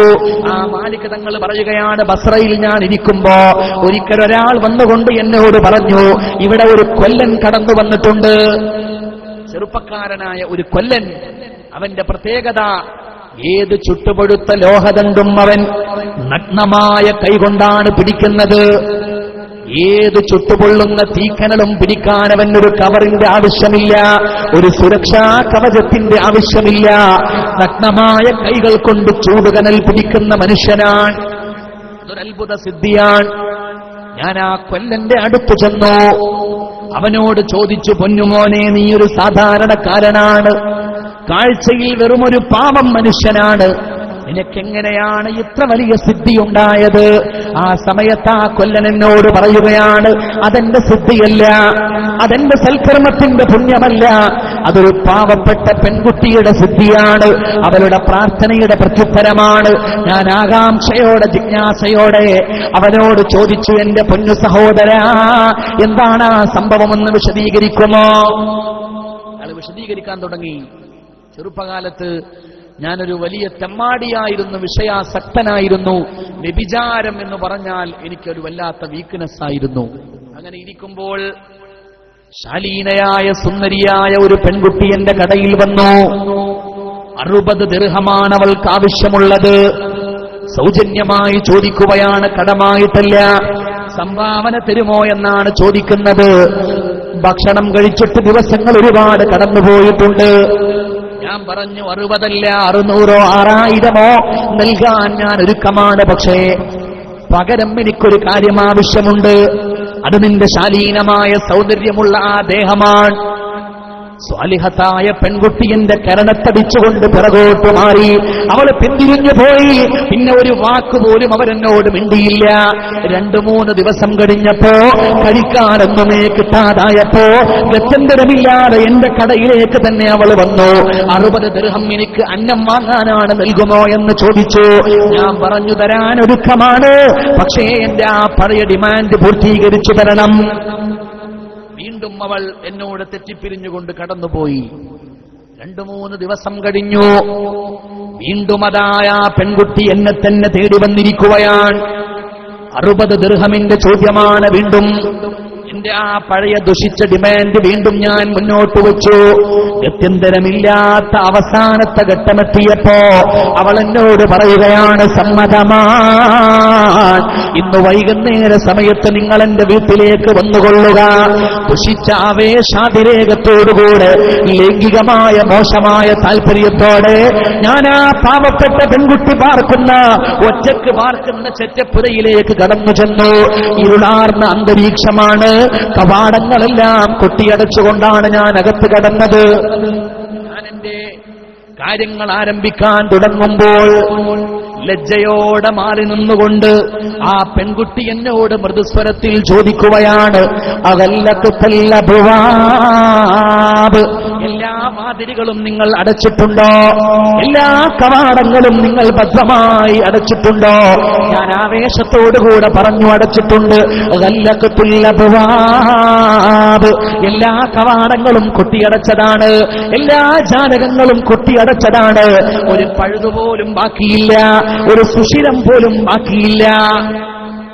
പെൺകുട്ടി എന്നോട് പറഞ്ഞു, ഗല്ലഖത്തല്ലബ്വാബ്, എല്ലാ വാതിലുകളും നിങ്ങൾ അടച്ചു എന്ന് പറയുന്നത് ശരിയാണ്, പക്ഷേ ഇല്ലാ ബാബൻ വാഹിദ, ഒരു വാതിൽ നിങ്ങൾ അടച്ചിട്ടില്ല, ഒരു കവാടം ഇപ്പോഴും തുറന്നു കിടക്കുകയാണ്. ആ കവാടത്തിന്റെ ഉടമ നമ്മെ നോക്കിക്കൊണ്ടിരിക്കുകയാണ്. അവൻ നമ്മുടെ നിശ്വാസങ്ങൾ കേട്ടുകൊണ്ടിരിക്കുകയാണ്. അവൻ നമ്മുടെ ഹൃദയത്തിലൂടെ കടന്നു പോകുന്ന തനത് വിചാരങ്ങളെ അറിഞ്ഞുകൊണ്ടിരിക്കുകയാണ്. ഞാൻ ചോദിച്ചു, മണ്ടിപ്പെണ്ണേ, നീ എന്ത് വിഡ്ഢിത്തമാണ് പറയുന്നത്? ഏത് കവാടത്തിന്റെ കാര്യമാ പറയുന്നത്? ആരാണ് എന്നെ നോക്കുന്നത്? ആരാണ് എന്നെ കേൾക്കുന്നത്? ആരാണ് എന്റെ ഹൃദയ വികാരങ്ങൾ അറിഞ്ഞുകൊണ്ടിരിക്കുന്നത്? അവൾ പറയുകയാണ്, ഇല്ലാ ബാബല്ലാഹ്, എല്ലാ കവാടങ്ങളും നിങ്ങൾ കൊട്ടിയടച്ചു, പക്ഷേ അള്ളാഹുവിന്റെ കവാടമടച്ചിട്ടില്ല. അള്ളാഹുവിന്റെ ഇൽമിന്റെ കവാടമടച്ചിട്ടില്ല. അള്ളാഹുവിന്റെ കേൾവിയുടെ കവാടമടച്ചിട്ടില്ല. അള്ളാഹുവിന്റെ കാഴ്ചയുടെ കവാടമടച്ചിട്ടില്ല. സമീആയ അള്ളാഹുവില്ലേ, ബസീറായ അള്ളാഹുവില്ലേ, അലീമായ തമ്പുരാനില്ലേ, അവനിപ്പോഴും നമ്മെ കണ്ടുകൊണ്ടിരിക്കുകയാ. ആ കൊല്ലൻ പറയുന്നു, മാലിക്കെന്നവരെ, ആ പെൺകുട്ടിയുടെ നാവിലൂടെ അല്ലാഹു എന്ന ചിന്ത എന്റെ ഹൃദയത്തിലേക്ക് വന്നുകൊണ്ട് വീഴുമ്പോ എന്റെ കൈകാലുകൾ തളർന്നുപോയി. എന്റെ കൈകൾ അക്ഷരാർത്ഥത്തിൽ വിറവിറച്ചുപോയി. കയ്യിലുള്ള നാണയത്തുട്ടുകൾ താഴോട്ട് വീണുപോയി. എന്റെ മനസ്സിൽ വല്ലാത്തൊരനുഭൂതിയാണ്, അള്ളാഹുവിനെ കുറിച്ചുള്ള പേടിയാണ് കയറിയിട്ടുള്ളത്. ഞാൻ ആലോചിച്ചു, അള്ളാഹുവേ, ഒരു നിമിഷം കൊണ്ട് ഇത്ര വലിയ സ്വർഗീയമായ അനുഭൂതി എനിക്ക് ആസ്വദിക്കാൻ കഴിഞ്ഞിട്ടുണ്ടെങ്കിൽ എത്രയോ കാലമായി അള്ളാഹുവിനെ ഭയപ്പെട്ടുകൊണ്ട് കഴിയുന്ന ഈ പെൺകുട്ടിയുടെ മനസ്സിന്റെ ഗതി എന്താ? ഞാൻ ചോദിച്ചു, എന്റെ പെണ്ണേ, എന്റെ പ്രിയപ്പെട്ട പെങ്ങളെ, നീ ഈ സാധുവായ പാപിക്ക് വേണ്ടി ഒന്ന് ദുആ നടത്തുമോ? ഒരു പീഡനത്തിൽ നിന്ന് രക്ഷപ്പെട്ടതിന്റെ ആശ്വാസത്തോടെ എന്റെ ആ സഹോദരി എന്ന് ആകാശത്തേക്ക് കണ്ണും കയ്യും ഉയർത്തിയതാ. എന്നിട്ടൊരൊറ്റ ദുആയാണ്, അല്ലാഹുമ്മ ഹർറിം അലൈഹിന്നാർ ഫിദ്ദുനിയാ വൽ ആഖിറ. അല്ലാഹുവേ, എന്റെ പ്രിയപ്പെട്ട ഈ സ്നേഹിതന്റെ ശരീരത്തിനുമേൽ തീന ഹറാമാക്കണമേ തമ്പുരാനെ. നാളെ ആഖിറത്തിലെ നരകത്തിന്റെ തീയിൽ നിന്ന് മാത്രമല്ല, ദുനിയാവിലും അഗ്നിയിൽ നിന്ന് മോചനം നൽകണമേ. ആ പ്രാർത്ഥന സ്വീകരിച്ചുകൊണ്ട് ഞാൻ എന്റെ ആലയിലേക്ക് മടങ്ങി വന്നതാ. എന്റെ മനസ്സിൽ അല്ലാഹുവിനെ കുറിച്ചുള്ള പേടിയാ. പിന്നെ ഒരിക്കലും ഞാൻ എന്റെ നഗ്നമായ കൈകൾ കൊണ്ടല്ലാതെ ഈ ചുട്ടുപൊള്ളുന്ന ലോഹദണ്ഡ് തൊട്ടു നോക്കാറില്ല, തീ കനലുകൾ സ്പർശിക്കാറില്ല. ആലോചിക്കണം എന്റെ പ്രിയപ്പെട്ടവരെ, പടച്ചതമ്പുരാനെ കുറിച്ചുള്ള പേടിയെന്ന സ്വർഗീയമായ അനുഭൂതി നമ്മുടെ ഹൃദയത്തിലേക്ക് അങ്ങ് കടന്നു കഴിഞ്ഞാൽ പിന്നെ കള്ളു വേണ്ട, പിന്നെ പെണ്ണിന്റെ ആവശ്യമില്ല, പിന്നെ അധികാര സ്ഥാനങ്ങളോട് താല്പര്യമില്ല. പ്രിയപ്പെട്ട ചെറുപ്പക്കാരോട്, സ്വന്തം ശരീരത്തോടുമായി ഞാൻ പറയട്ടെ, എന്റെ പ്രിയപ്പെട്ടവരെ, നമ്മൾ വിശുദ്ധമായ ദീനിനെയും ഈമാനിനെയും ആസ്വദിക്കുന്നവരാകണം. നമ്മൾ ഇന്ന് പല കാര്യങ്ങളെയും പേടിച്ചുകൊണ്ടാണ് കുറച്ചൊക്കെ നന്മകൾ ചെയ്യുന്നത്. ഞാൻ കൃത്യമായിട്ട് നിസ്കരിച്ചിട്ടില്ലെങ്കിൽ എന്റെ കച്ചവടത്തിലെ ബർക്കത്ത് കുറഞ്ഞു പോകുമോ? പേടിയാണ്. നാളെ നരകത്തിൽ ചാടി ഞാൻ കരിഞ്ഞു പോകുമോ? പേടിയാണ്. ചില ആളുകൾക്ക് ചില മോഹങ്ങളാണ്. സ്വലാത്ത് ചൊല്ലുന്നത് എന്തിനാണ്? പുണ്യനബിയുടെ പേരിൽ സ്വലാത്ത് ചൊല്ലിയാൽ രോഗം മാറുമെന്ന് പണ്ഡിതന്മാര് പറഞ്ഞിട്ടുള്ളത് കൊണ്ട് രോഗം മാറാൻ, മനസ്സിന് സമാധാനം ഉണ്ടാകാൻ, കച്ചവടത്തിൽ ബർക്കത്തുണ്ടാവാൻ, അങ്ങനെ ഓരോരോ കാര്യങ്ങൾ മോഹിച്ചുകൊണ്ടാണ് ചില അമലുകളെങ്കിലും നമ്മൾ ചെയ്യുന്നത്. എന്നാൽ എന്റെ പ്രിയപ്പെട്ടവരെ, മഹാന്മാരായ അള്ളാഹുവിനെ അറിഞ്ഞ ആളുകൾ, ശൈഖുനാ കണ്ണിയത്ത് ഉസ്താദിനെ പോലെയുള്ള മഹാരഥന്മാർ, അവർ അള്ളാഹുവിനെ ആരാധിച്ചതെങ്ങനെയാ? പടച്ച തമ്പുരാന്റെ ഇബാദത്തിനെ ശരിക്കും ആസ്വദിച്ചുകൊണ്ടുള്ള ജീവിതമാണ്. നമ്മളെപ്പോഴും പറയുന്ന കാര്യമാണ്, ഒരു കറാഹത്ത് പോലും ജീവിതത്തിൽ വന്നു പോയിട്ടില്ലാത്ത മഹാൻ. ഇത് വലിയ അത്ഭുതമാണത്. കേരളത്തിൽ മാത്രമല്ല, ലോകത്തിന്റെ നാനാഭാഗത്തു നിന്ന് പണ്ഡിതന്മാർ എവിടെയും ചെന്നുകൊണ്ട് ജനങ്ങളോട് വിളിച്ചു പറയുകയാണ്, കണ്ണിയത്ത് ഉസ്താദിന്റെ ജീവിതത്തിൽ ഒരു കറാഹത്ത് പോലും സംഭവിച്ചു പോയിട്ടില്ല. ലക്ഷക്കണക്കിന് ആളുകൾ കൂടുന്ന സ്ഥലങ്ങളിൽ മഹാപണ്ഡിതന്മാരുടെ നാവിലൂടെ എത്രയോ തവണ നമ്മൾ കേട്ട ഒരു വാചകമാണ്. ആലോചിച്ചു നോക്കണേ, എത്രയോ വർഷങ്ങളായി ഈ ഒരു ചരിതം നമ്മൾ പറഞ്ഞുകൊണ്ടിരിക്കുകയാണ്. ആയിരക്കണക്കിന് വിമർശകന്മാരുണ്ടാകുമല്ലോ, കുറ്റം പറയാൻ ആളേറെ ഉണ്ടാകുമല്ലോ, ഒരു എതിരാളി പോലും എടുത്ത് ചൂണ്ടിക്കാണിച്ചിട്ടില്ല. നിങ്ങളാ പറയുന്നത് ശരിയല്ല, കണ്ണിയത്ത് ഉസ്താദിന്റെ ജീവിതത്തിൽ ഇങ്ങനെ ഒരു കറാഹത്ത് സംഭവിക്കുന്നത് ഞാൻ കണ്ടിട്ടുണ്ട് എന്ന് അവിടുത്തെ വിമർശകന്മാരും എതിരാളികളുമായിട്ടുള്ള ഒരു മനുഷ്യൻ പോലും ഇന്നോളം പറഞ്ഞിട്ടില്ല. അതൊരത്ഭുതമാണ്. ഒരു കറാഹത്ത് അദ്ദേഹം ചെയ്തിരുന്നുവെങ്കിൽ അത് സോഷ്യൽ മാധ്യമങ്ങളിലൂടെ പ്രചരിപ്പിക്കുവാൻ ആളുണ്ടാകുമായിരുന്നു. അത്രയും ദുഷിച്ചുപോയ പണ്ഡിതന്മാരെ വിലയറിയാത്ത ആളുകൾ ജീവിക്കുന്ന കാലമല്ലയോ നമ്മുടെ കാലം. പക്ഷേ ആയിരക്കണക്കായ വേദികളിൽ ഒരു കറാഹത്ത് പോലും ചെയ്യാത്ത മഹാൻ എന്ന് ആവർത്തിച്ചു ആര് പറഞ്ഞിട്ടും ഒരാൾക്ക് പോലും എതിർപ്പിന്റെ സ്വരമില്ലാത്ത ജീവിതമേ 21-ാം നൂറ്റാണ്ട് നോക്കുമ്പോ ഏറ്റവും അത്ഭുതകരമായ ജീവിതമേ മഹാനായ കണ്ണിയത്ത് ഉസ്താദിന്റെ ജീവിതം. അല്ലാഹു അവിടുത്തെ പദവി വർദ്ധിപ്പിച്ചു കൊടുക്കുമാറാവട്ടെ. അവിടത്തോടൊപ്പം സാധുക്കളായ നമ്മളെ സ്വർഗത്തിൽ കടത്തുമാറാവട്ടെ.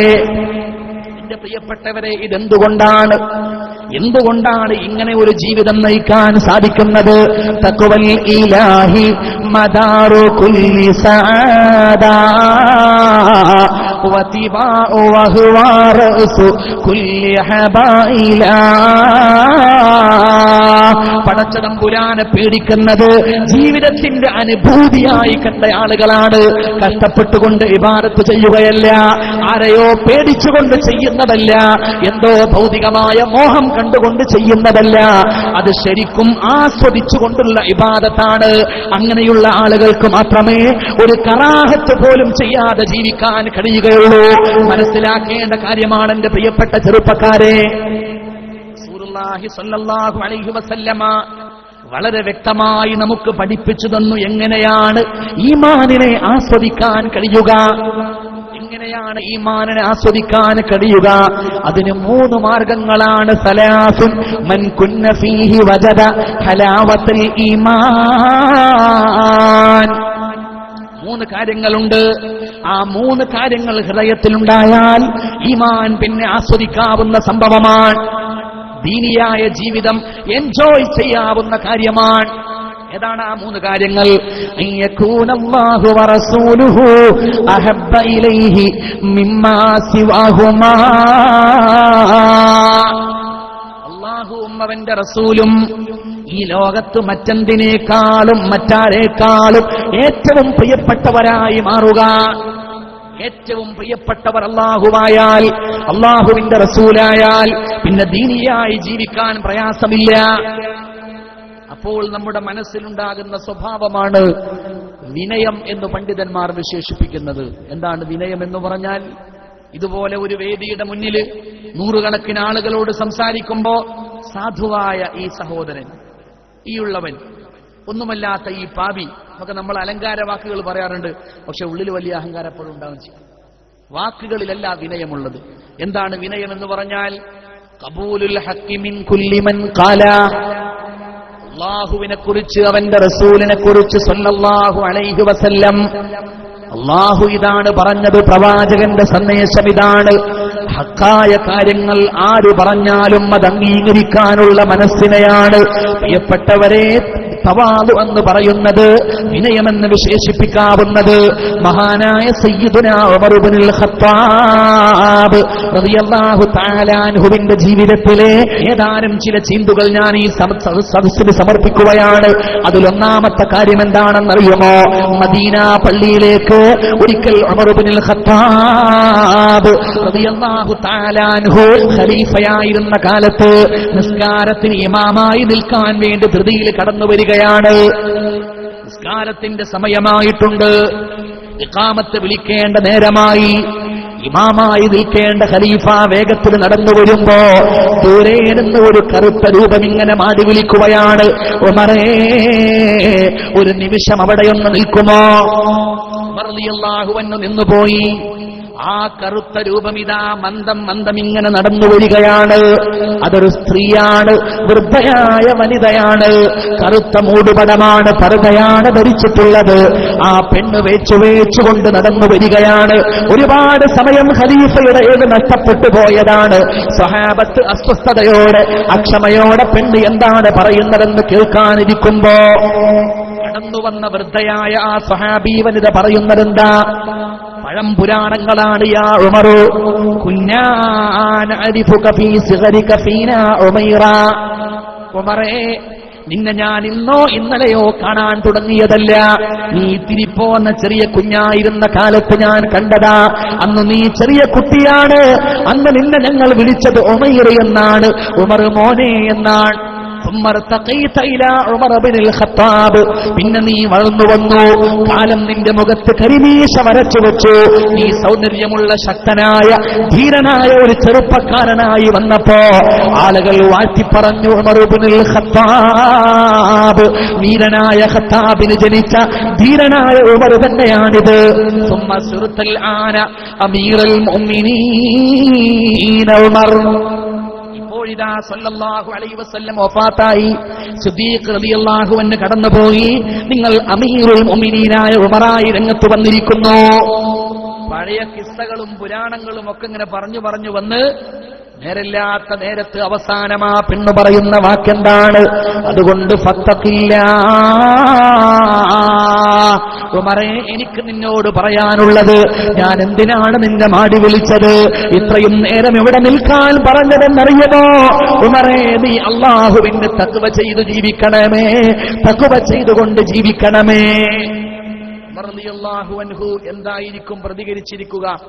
നമ്മുടെ ഒരു ബുദ്ധി വെച്ചുകൊണ്ട് ചിന്തിക്കുമ്പോ ഉമർ റളിയല്ലാഹു അൻഹുവിന് ദേഷ്യം വരാനാണ് സാധ്യത. കാരണം വെള്ളിയാഴ്ച പള്ളിയിൽ ഖുതുബ നടക്കുമ്പോൾ പോലും രണ്ടാമത്തെ ഖുതുബയിൽ ദുആ തുടങ്ങുമ്പോൾ വരാൻ വേണ്ടി കാത്തു നിൽക്കുന്നവരാ നമ്മൾ. കാരണം നമുക്കറിയാം, ഏത് ഉസ്താദ് ഖുതുബ ഓതിയാലും ആദ്യം ഹംദായിരിക്കും, പിന്നെ സ്വലാത്തായിരിക്കും, പിന്നെ തഖ്വ കൊണ്ടുള്ള വസിയത്തായിരിക്കും. അതൊക്കെ എന്നും കേൾക്കുന്നതാ, അതിലൊന്നും യാതൊരു പുതുമയില്ല. അതൊക്കെ കഴിഞ്ഞിട്ട് ദുആ ചെയ്യുമ്പോൾ നിസ്കാരത്തിന് കണക്കാക്കി ഓടുന്നവരല്ലേ നമ്മള്. ഉമർ റളിയല്ലാഹു അൻഹുവിനെ തടഞ്ഞു വെച്ചുകൊണ്ട് ഈ വൃദ്ധയായ പെണ്ണ് പഴയ പുരാണങ്ങളെല്ലാം എടുത്ത് ഓർമ്മിപ്പിച്ചുകൊണ്ട് പറയുന്നതെന്താ? ഫത്തഖില്ലാ, അല്ലാഹുവിനെ ഭയപ്പെട്ട് ജീവിക്കണേ ഉമറേ എന്നാണ്. കൂടെയുള്ള ആളുകൾ ശകാരവർഷമായി, മണ്ടിപ്പെണ്ണേ, നീ എന്തിനാണ് ഖലീഫയോട് ഇങ്ങനെയൊക്കെ പറയുന്നത്? സയ്യിദുനാ ഉമർ ഇബ്നുൽ ഖത്താബ് റളിയല്ലാഹു തആല അൻഹു സ്വഹാബത്തിനെ തടഞ്ഞു വെച്ചു. ഈ പെണ്ണിന്റെ ഭാഗത്ത് നിന്ന് പറയുകയാണ്. ആരാണ് ഈ പെണ്ണെന്ന് നിങ്ങൾക്കറിയുമോ? ഹാദിഹി ഖൗലാ അല്ലതി സമിഅ അല്ലാഹു ഖൗലഹാ മിനസ് സമാ. ആകാശത്തിന്റെ തമ്പുരാനായ റബ്ബ് തആല ഈ പെണ്ണിന്റെ പരാതി കേട്ടുവന്ന് സൂറത്തുൽ മുജാദലയുടെ ആദ്യ ഭാഗത്ത് പടച്ച തമ്പുരാൻ പറഞ്ഞതാണ്. ഖുർആൻ നമ്മൾ ഓതി വരുമ്പോ 28ാമത്തെ ജുസ് തുടങ്ങുന്നത് ഖദ് സമിഅ അല്ലാഹു ഖൗലല്ലതി തുജാദിലുക ഫീ സൗജിഹാ വതഷ്തകീ ഇലല്ലാഹ്. അല്ലാഹു സുബ്ഹാനഹു വ തആല ഒരു പെണ്ണിന്റെ പരാതി കേട്ടു എന്ന് പറഞ്ഞുകൊണ്ടാണ്. ആ പെണ്ണ് ഈ ഖൗലാ ബീബിയാൻ. അല്ലാഹു തആല ഈ പെണ്ണിന്റെ വർത്തമാനം കേട്ടുവെങ്കിൽ ഫഉമറുൽ ഫഖീർ അഹ്റാ വഅജ്ദറു അൻ യസ്മഅ ഖൗലഹാ. അവരുടെ വാക്ക് കേൾക്കാൻ, അവളെ അനുസരിക്കാൻ ഏറ്റവും അവകാശപ്പെട്ടവനാണ് സാധുവായ ഉമർ. മാത്രമല്ല, ആ പെണ്ണ് എന്നെ ഓർമ്മപ്പെടുത്തിയത് ലഖദ് ദക്കറതനി ബിഅളീമിൻ, ഈ ജീവിതത്തിൽ ഞാൻ കേൾക്കേണ്ട ഏറ്റവും വലിയ വാചകമാണ്, തഖ്വ കൊണ്ടുള്ള കൽപ്പനയാണല്ലോ എന്ന് സയ്യിദുനാ ഉമർ ഇബ്നുൽ ഖത്താബ് റളിയല്ലാഹു അൻഹു. ഇതിനെയാണ് വിനയം എന്ന് പറയുന്നത്. ഉമർ റളിയല്ലാഹു അൻഹുവിന് തഖ്വ അറിയാഞ്ഞതുകൊണ്ടാണോ? പാവപ്പെട്ട ഒരു പെണ്ണാണ് പറയുന്നതെങ്കിലും അല്ലാഹുവിനെ കുറിച്ചുള്ള ഒരു സത്യം കേൾക്കുമ്പോൾ അത് അംഗീകരിക്കാനുള്ള മനസ്സിനെയാണ് വിനയം എന്ന് പറയുന്നത്. എന്റെ പ്രിയപ്പെട്ടവരെ, മറ്റൊരു സംഭവം പറയാം. അത് കഅബാലയത്തിന്റെ മുറ്റത്ത് വെച്ച് നടന്ന സംഭവമാണ്. സയ്യിദുനാ ഉമർ ഇബ്നുൽ ഖത്താബ് റളിയല്ലാഹു അൻഹുവിനെ കുറിച്ച് തൗഹീദ് പ്രസംഗിക്കുന്ന ആളുകൾ എപ്പോഴും പറയുന്ന ഒരു വാചകമാണ്. ഹജറുൽ അസ്വദിനെ മുത്തം ചെയ്തുകൊണ്ട് ഉമർ ഇബ്നുൽ ഖത്താബ് റളിയല്ലാഹു അൻഹു പറഞ്ഞ വാചകങ്ങൾ, യാ ഹജറു ഇന്നീ ലഅലമു അന്നക ലഹജറു. കല്ലേ, നീ വെറും ഒരു കല്ലാണെന്ന് വ്യക്തമായ ബോധം എനിക്കുണ്ട്. ലാ തൻഫഉ വലാ തദുറു. നിനക്ക് സ്വന്തമായി ഉപകാരമില്ല, സ്വന്തമായിട്ട് ഉപദ്രവം ചെയ്യാനുള്ള ശേഷിയില്ല. വലൗലാ അന്നീ റഅയ്തു റസൂലല്ലാഹ് സ്വല്ലല്ലാഹു അലൈഹി വസല്ലമ യുഖബ്ബിലുക മാ ഖബ്ബൽതുക. സല്ലല്ലാഹു അലൈഹി വസല്ലമ തങ്ങൾ നിന്നെ വന്നുകൊണ്ട് ചുംബിക്കുന്നത് ഞാൻ എന്റെ കണ്ണുകൊണ്ട് കണ്ടതുകൊണ്ടാണ് നിന്നെ ഞാനും ചുംബിക്കുന്നത്. കല്ലേ, നീ വെറുമൊരു കല്ലാണ്, നിനക്കുപകാരമില്ല, ഉപദ്രവമില്ല എന്ന് നൂറുകണക്കിന് തവാഫീങ്ങളായ ആളുകൾ കേട്ടുകൊണ്ടിരിക്കെ സയ്യിദുനാ ഉമർ ഇബ്നുൽ ഖത്താബ് റളിയല്ലാഹു അൻഹു, അന്ന് അദ്ദേഹം ഖലീഫയുമാണ്. പക്ഷേ അമീറുൽ മുഅ്മിനീൻ ഉമർ റളിയല്ലാഹു അൻഹുവിന്റെ മുമ്പിലേക്ക് അദ്ദേഹത്തെക്കാൾ 17 വയസ്സ് ഇളം പ്രായക്കാരനായ ഒരാൾ ചാടി വീണു. അതാരാണ്? സയ്യിദുനാ ഇമാം അലി ഇബ്നു അബീ ത്വാലിബ് റളിയല്ലാഹു തആല അൻഹുവാണ്. അലിയാർ തങ്ങൾ ചാടി വീണുകൊണ്ട് പറഞ്ഞു, ഉമറേ, അറിയില്ലെങ്കിൽ അറിയില്ലെന്ന് പറയുക. ഫഇന്നീ സമഅ്തു റസൂലല്ലാഹ് സല്ലല്ലാഹു അലൈഹി വസല്ലമയുടെ ഒരു ഹദീസ്, ഹജറുൽ അസ്വദിനെ സംബന്ധിക്കുന്ന ഹദീസ് ഞാൻ എന്റെ കാതുകൊണ്ട് കേട്ടതാ, ഹൃദ്യസ്ഥമാക്കി വച്ചതാണ്. ആലമുൽ അർവാഹി എന്ന് പറയുന്ന ആത്മാവുകളുടെ ലോകത്ത് ഈ ലോകത്തുള്ള മുഴുവൻ മനുഷ്യരുടെയും ആത്മാവുകളെ വിളിച്ചു ചേർത്തുകൊണ്ട് അള്ളാഹുവിന്റെ ഒരു ചോദ്യമുണ്ട്. സൂറത്തുൽ അറാഫിൽ പറഞ്ഞ ചോദ്യമാണ്, അലസ്തു ബിറബ്ബിക്കും, ഞാനല്ലയോ നിങ്ങളുടെ നാഥനെന്ന് നമ്മളോട് ചോദിച്ചു, എല്ലാ മനുഷ്യരോടും ചോദിച്ചു. അന്ന് എല്ലാവരും പറഞ്ഞു, ഖാലൂ ബലാ, അല്ലാഹുവേ നീ ഞങ്ങളെ തൗഹീദ് പഠിപ്പിച്ചു, ഞങ്ങളാ പാഠം പഠിച്ചു, നീയല്ലാതെ ഞങ്ങൾക്കൊരാരാധ്യനില്ല, നീയല്ലാതെ ഞങ്ങൾക്ക് വേറെ റബ്ബിന്റെ കാര്യമില്ല. അത് ആലമുൽ അർവാഹിൽ വെച്ച് നടന്ന സംഭവമാണ്. ഇത് സൃഷ്ടിയും സൃഷ്ടാവും തമ്മിലുള്ള കരാറാണ്. ഇത് ഖാലിഖും മഖ്ലൂഖും തമ്മിലുള്ള ഉടമ്പടിയാണ്. ഇത് അടിമയും ഉടമയും തമ്മിലുള്ള അഹദാണ്. ആ കരാർ എവിടെയാണ് രേഖപ്പെട്ട് കിടക്കുന്നത്? അത് ഹജറുൽ അസ്വദിലാണ് കിടക്കുന്നത്. യശ്ഹദു ലിമൻ വാഫാഹു യൗമൽ ഖിയാമ. ഈമാനോടെ ഇഹ്തിസാബോടെ ആര് ഹജറുൽ അസ്വദിനെ മുത്തം ചെയ്യുന്നുവോ നാളെ പരലോകത്ത് ഈ കല്ലവർക്ക് അനുകൂല സാക്ഷിയാണ്. സല്ലല്ലാഹു അലൈഹി വസല്ലമയുടെ ഹദീസാണത് എന്ന് സയ്യിദുനാ അലി ഇബ്നു അബീ ത്വാലിബ് റളിയല്ലാഹു അൻഹു. ഹജറുൽ അസ്വദ് വെറുമൊരു കല്ലാണ്, ഉപകാരമില്ല, ഉപദ്രവമില്ല എന്ന് പറയല്ലേ. കാരണം എന്താ? ഹജറുൽ അസ്വദ് കൊണ്ട് ഉപകാരമുണ്ട്. അതിൽ ആലമുൽ അർവാഹിലെ കരാറ് രേഖപ്പെടുത്തി വെച്ച സ്ഥലമാണത്. ഈമാനോടുകൂടെ ആര് ഹജറുൽ അസ്വദ് മുത്തിയാലും അതുകൊണ്ട് ഗുണമുണ്ടാവും. എങ്ങനെ മുത്തണം? ഈമാനോടുകൂടെ മുത്തണം, അല്ലാതെ ഇങ്ങനെ മുത്തരുത്. ചില ആളുകൾ ഇപ്പൊ ഹജറുൽ അസ്വദ് മുത്തുന്ന അങ്ങനെയാണ്. ഒരു കയ്യിൽ മൊബൈൽ ഫോൺ പിടിച്ചിട്ടാണ് ഹജറുൽ അസ്വദ് മുത്തുന്നത്.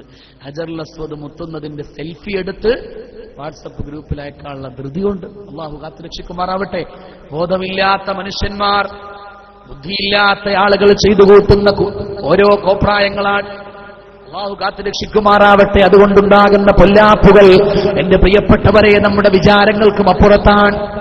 അലി റളിയല്ലാഹു അൻഹു പറയുകയാണ്, പുണ്യ നബിയുടെ ഒരു വാക്കുണ്ട് സല്ലല്ലാഹു അലൈഹി വസല്ലം, ആ ഹജറുൽ അസ്വദിലാണ് ആലമുൽ അർവാഹിന്റെ രേഖയുള്ളത്. ഈമാനോട് ആര് അതിന്റെ മേൽ സ്നേഹത്തിന്റെ ചുംബനത്തിന്റെ മുദ്ര ചാർത്തിയാൽ നാളെ പരലോകത്ത് അനുകൂല സാക്ഷിയായി ഈ കല്ല് വന്ന് ചേരുമെന്ന് മുഹമ്മദ് മുസ്തഫ സല്ലല്ലാഹു അലൈഹി വസല്ലം. അതുകൊണ്ട് ഉമറേ, അറിവില്ലാത്ത കാര്യങ്ങൾ അറിവില്ലെന്ന് സമ്മതിക്കുക. സയ്യിദുനാ ഉമർ ഇബ്നുൽ ഖത്താബ് റളിയല്ലാഹു അൻഹുവിനെയാണ് തിരുത്തുന്നത്. നൂറുകണക്കിന് ആളുകളുടെ സമക്ഷത്തിലാണ് തിരുത്തൽ നടക്കുന്നത്. പക്ഷെ ഖലീഫയുടെ പ്രതികരണം എന്താ? എഴുന്നേറ്റ് നിന്നുകൊണ്ട് ആദരവോടെ അലി ഇബ്നു അബീ ത്വാലിബ് റളിയല്ലാഹു അൻഹുവിനെ ആശ്ലേഷിക്കുകയാണ്. സ്നേഹത്തോടെ പരിരംഭണം നടത്തുകയാണ്. നെഞ്ചിലേക്ക് ചേർത്ത് വെച്ചുകൊണ്ട് പറയുന്നു, മാഷാ അല്ലാഹ്, ലഖദ് ജഅലല്ലാഹു ബൈന ലഹ്റാനൈകും മിനൽ ഇൽമി ഗൈറ ഖലീൽ. അലിയാർ തങ്ങളെ, നിങ്ങളുടെ ഹൃദയത്തിനകത്ത് അള്ളാഹു സമ്മാനിച്ചിട്ടുള്ള, അള്ളാഹു നിക്ഷേപിച്ചിട്ടുള്ള വിജ്ഞാനത്തിന്റെ ലോകം അത് അപാരമാണ്.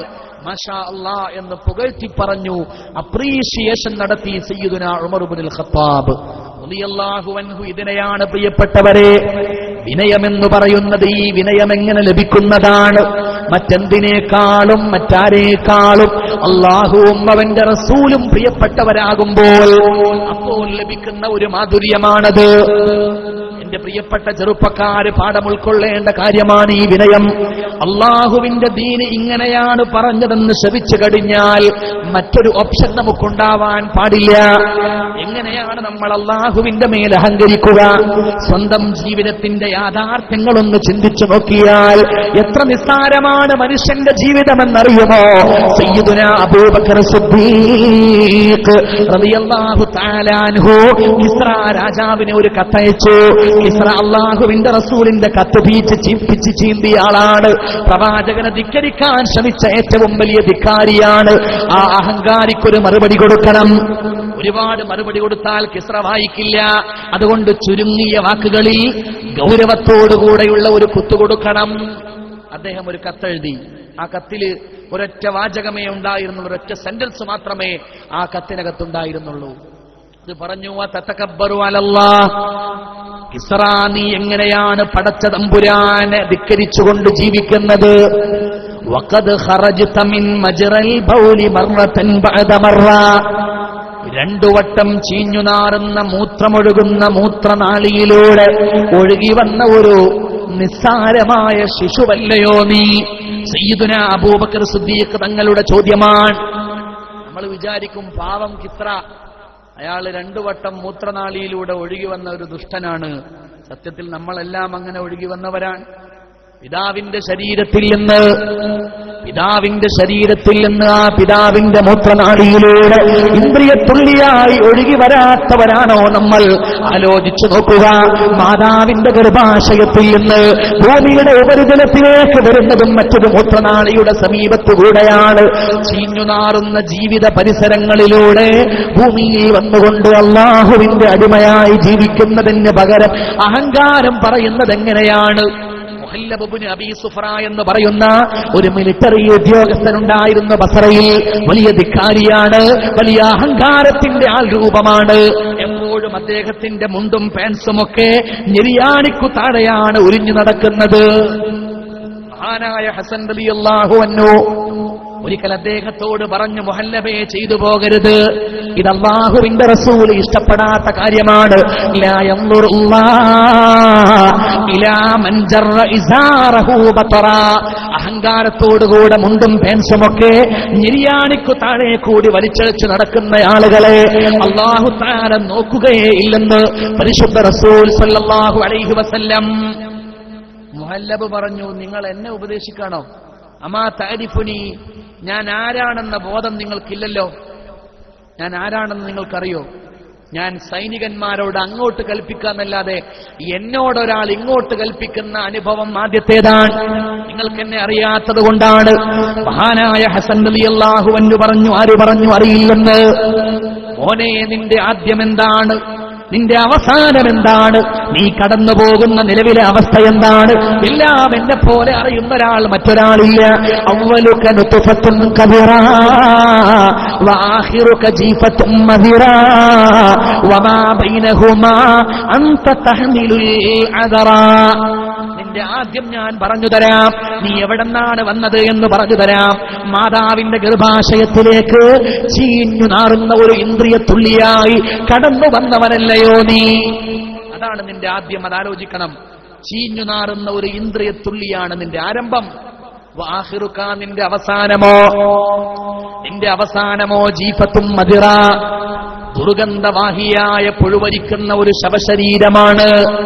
ചീഞ്ഞുനാറുന്ന ഒരു ശവശരീരമായി 6 അടി മണ്ണിന്റെ അകത്തളത്തിൽ ചെന്ന് കിടക്കേണ്ടവനല്ലയോ നീ? ആലോചിക്കണം എന്റെ പ്രിയപ്പെട്ട മോമിനെ, ഇത് മുഹല്ലബിനോട് മാത്രമുള്ള വാക്കല്ല, നമ്മൾ ഓരോരുത്തരും നെഞ്ചിലേക്ക് ഏറ്റുവാങ്ങേണ്ട വാചകമാണ്. വആഖിറുക ജീഫത്തും മദിറാ, നമ്മുടെ അവസാനം ചീഞ്ഞുനാറുന്ന ശവമാണ്. അല്ലാഹു കാത്തുരക്ഷിക്കുമാറാവട്ടെ. ഖബറിന്റെ ആഴങ്ങളിലെ അവസ്ഥ എന്താണ്? സയ്യിദുനാ ഉമർ ഇബ്നുൽ ഖത്താബ് റളിയല്ലാഹു തആല അൻഹുവിന്റെ മുന്നിൽ വന്നുകൊണ്ട് ഒരാൾ വല്ലാതെ പുകഴ്ത്തി പറഞ്ഞു, ഒരുപാട് പ്രശംസിച്ചു പറഞ്ഞു. മാ അജ്മലക യാ ഉമർ വമാ അഅ്ളമക യാ ഉമർ വമാ അഅ്ളമ നൂറക യാ ഉമർ. നിങ്ങളുടെ മുഖത്തിന് എന്തൊരു വെളുപ്പാണ്, എന്തൊരു സൗന്ദര്യമാണ്, എന്തൊരു വെളിച്ചമാണ്, എന്തൊരു ജ്യോതിസാണ്, എന്തൊരു ഉദാത്തമായ ഉത്കൃഷ്ടമായ ശാരീരിക സൗഭാഗ്യത്തിന്റെ ഉടമസ്ഥനാണ് നിങ്ങൾ. സയ്യിദുനാ ഉമർ ഇബ്നുൽ ഖത്താബ് റളിയല്ലാഹു അൻഹുവിനെ മുഖത്ത് നോക്കിയിട്ട് ഒരാൾ ഇങ്ങനെ വല്ലാതെ പുകഴ്ത്തി പറഞ്ഞു. ഉമർ റളിയല്ലാഹു അൻഹു പറഞ്ഞു, മോനെ നിന്റെ സ്വാഗത പ്രസംഗം കലക്കിയിട്ടുണ്ട്. സാധാ ഇവിടെ വന്നപ്പോൾ എനിക്ക് വലിയ സന്തോഷം. സ്വാഗതം പറഞ്ഞ ആൾ വളരെ ആത്മാർത്ഥമായിട്ടാണ് സ്വാഗതം പറഞ്ഞത്. മുഖ്യപ്രഭാഷണം നടത്തുന്ന ആളെ എനിക്ക് യാതൊരു പരിചയമില്ല എന്ന് പറഞ്ഞു. അൽഹംദുലില്ലാ, അത് ഇഖ്ലാസുള്ളൊരു വാക്കാണ്. സാധാരണ ഒരു പരിചയമില്ലെങ്കിലും കേരളം മുഴുവൻ അറിയപ്പെടുന്ന, ലോകം മുഴുവനും പ്രശസ്തനായ എന്നൊക്കെ പറഞ്ഞ് കുറേ ചക്കരിയും പഞ്ചാരി ഒന്നായിട്ട് കൂട്ടിക്കുഴച്ചിട്ടാണ് സാധാരണ ആൾക്കാർ സ്വാഗതം പറയാ. ഇവിടെ സ്വാഗതം പറ വളരെ വാർത്ത പറഞ്ഞു സ്നേഹിക്കുന്ന ആളെ കുറിച്ച് എനിക്ക് യാതൊരു ഐഡിയ ഇല്ല. അള്ളാഹു അദ്ദേഹത്തിന്റെ ആ സൽസ്വഭാവത്തെ അംഗീകരിക്കട്ടെ, അള്ളാഹു അദ്ദേഹത്തിന് സ്വർഗം കൊടുക്കട്ടെ. നല്ലൊരു സ്വാഗത പ്രസംഗമാണ്, അള്ളാഹു അനുഗ്രഹിക്കട്ടെ. എന്റെ സഹോദരങ്ങളെ, ഉമർ ഇബ്നുൽ ഖത്താബ് റളിയല്ലാഹു അൻഹു ഇയാളോട് പറഞ്ഞു, നിന്റെ സ്വാഗത പ്രസംഗം കലക്കിയിട്ടുണ്ട്, പക്ഷേ ഈ ഒരു പ്രസംഗം നീ ഒരു പ്രാവശ്യം കൂടി നടത്തുമോ? ഇന്ന ഹാദൽ ജസദല്ലദീ മദഹ്തഹുൽ ആൻ, ഇന്ന് നീ എന്റെ മുന്നിൽ വന്നുകൊണ്ട് പറഞ്ഞ ഈ പ്രശംസാവാചകങ്ങൾ ഒരു സമയത്തുകൂടെ പറയണം. എന്റെ ഈ ശരീരമുണ്ടല്ലോ, ലൗ സറുതഹു ബഅദ സലാസതി അയ്യാം മിൻ ദഫനിഹി ഫിൽ ഖബരി, നാളെ ഞാൻ മരിച്ചുപോയാൽ ഖബറിലേക്ക് എന്റെ ശരീരത്തെ എടുത്തു വെച്ച് ഞാൻ ഖബറടക്കം ചെയ്യപ്പെട്ട് 3 ദിവസം കഴിയുമ്പോ നീ എന്റെ ആ ഖബറൊന്ന് തുറന്നു നോക്കുമോ? എന്നിട്ട് ഈ വാക്ക് പറയുമോ?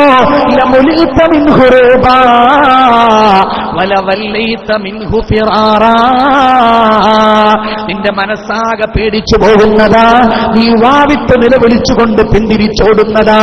സയ്യിദുനാ ഉമർ ഇബ്നുൽ ഖത്താബ് റളിയല്ലാഹു അൻഹു ആ മുഖസ്തുതിക്ക് പിന്നിൽ വീട് പോയില്ല, ആ സ്വാഗത പ്രസംഗം കേട്ടുകൊണ്ട് മയങ്ങിപ്പോയില്ല. അദ്ദേഹം ആലോചിച്ചു, എന്റെ ഖബറിന്റെ അവസ്ഥ എന്താണ്? എന്റെ പ്രിയപ്പെട്ടവരെ, ചിതലും പുഴുക്കളും താവളം പെരുത്തുണ്ടതീ, സമരത്തിലാണു പരസ്പരം തിന്നുന്നതീ, കാർഡിലറേഷൻ വേണ്ട പോലതിലുണ്ട്, ക്യൂ സിസ്റ്റം ഇല്ലാത്തള്ളല അതുകൊണ്ട്.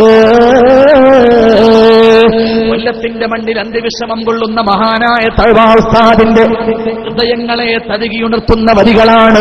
എന്റെ പ്രിയപ്പെട്ടവരെ, ജീവിതത്തിന്റെ ആദ്യമൊന്ന് ചിന്തിച്ചാൽ അവസാനമൊന്ന് ചിന്തിച്ചു പോയാൽ എങ്ങനെയാണ് അഹങ്കരിക്കാൻ കഴിയുക? എന്റെ പ്രിയപ്പെട്ട പെങ്ങളെ, സ്കൂളിലേക്ക് പോകുമ്പോ, കോളേജിലേക്ക് പുറപ്പെടുമ്പോ, ഒരു സൽക്കാരത്തിന് വേണ്ടി പുറപ്പെടാൻ നിൽക്കുമ്പോ കണ്ണാടിയുടെ മുന്നിൽ വന്നുകൊണ്ട് എത്ര മണിക്കൂർ ബ്യൂട്ടിഫിക്കേഷൻ നടത്തിയാലും മതിവാകാത്ത പെണ്ണെ, ആ സമയത്തൊന്ന് ചിന്തിക്കുമോ? നാളെ ഖബറിൽ കിടക്കുന്ന സമയത്ത് നിന്റെ അവസ്ഥ എന്താകുമെന്ന്?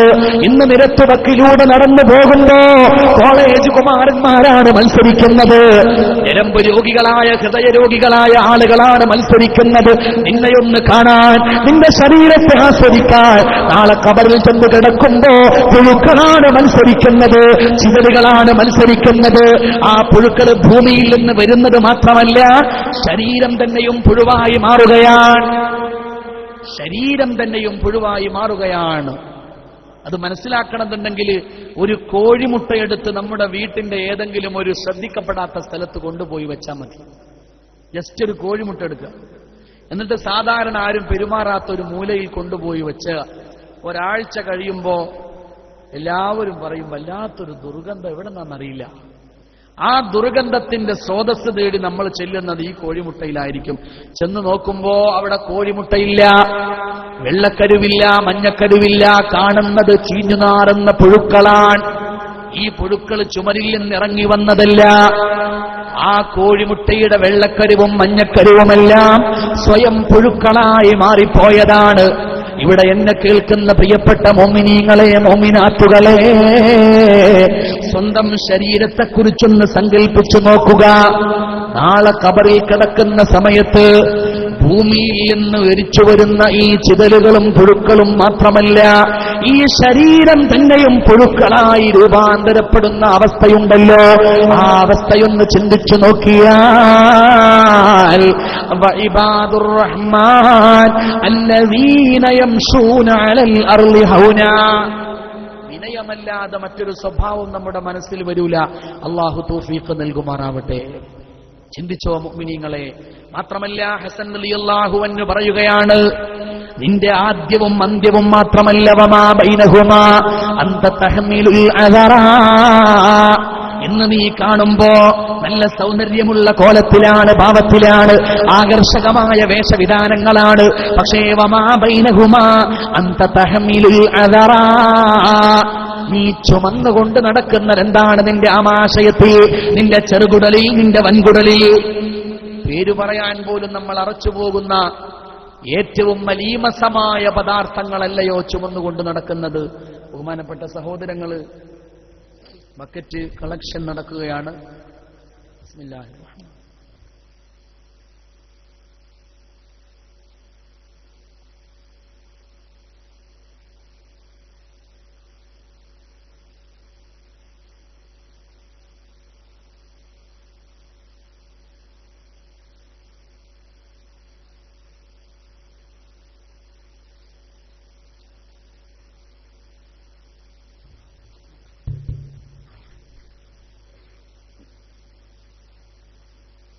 ബഹുമാനികളെ,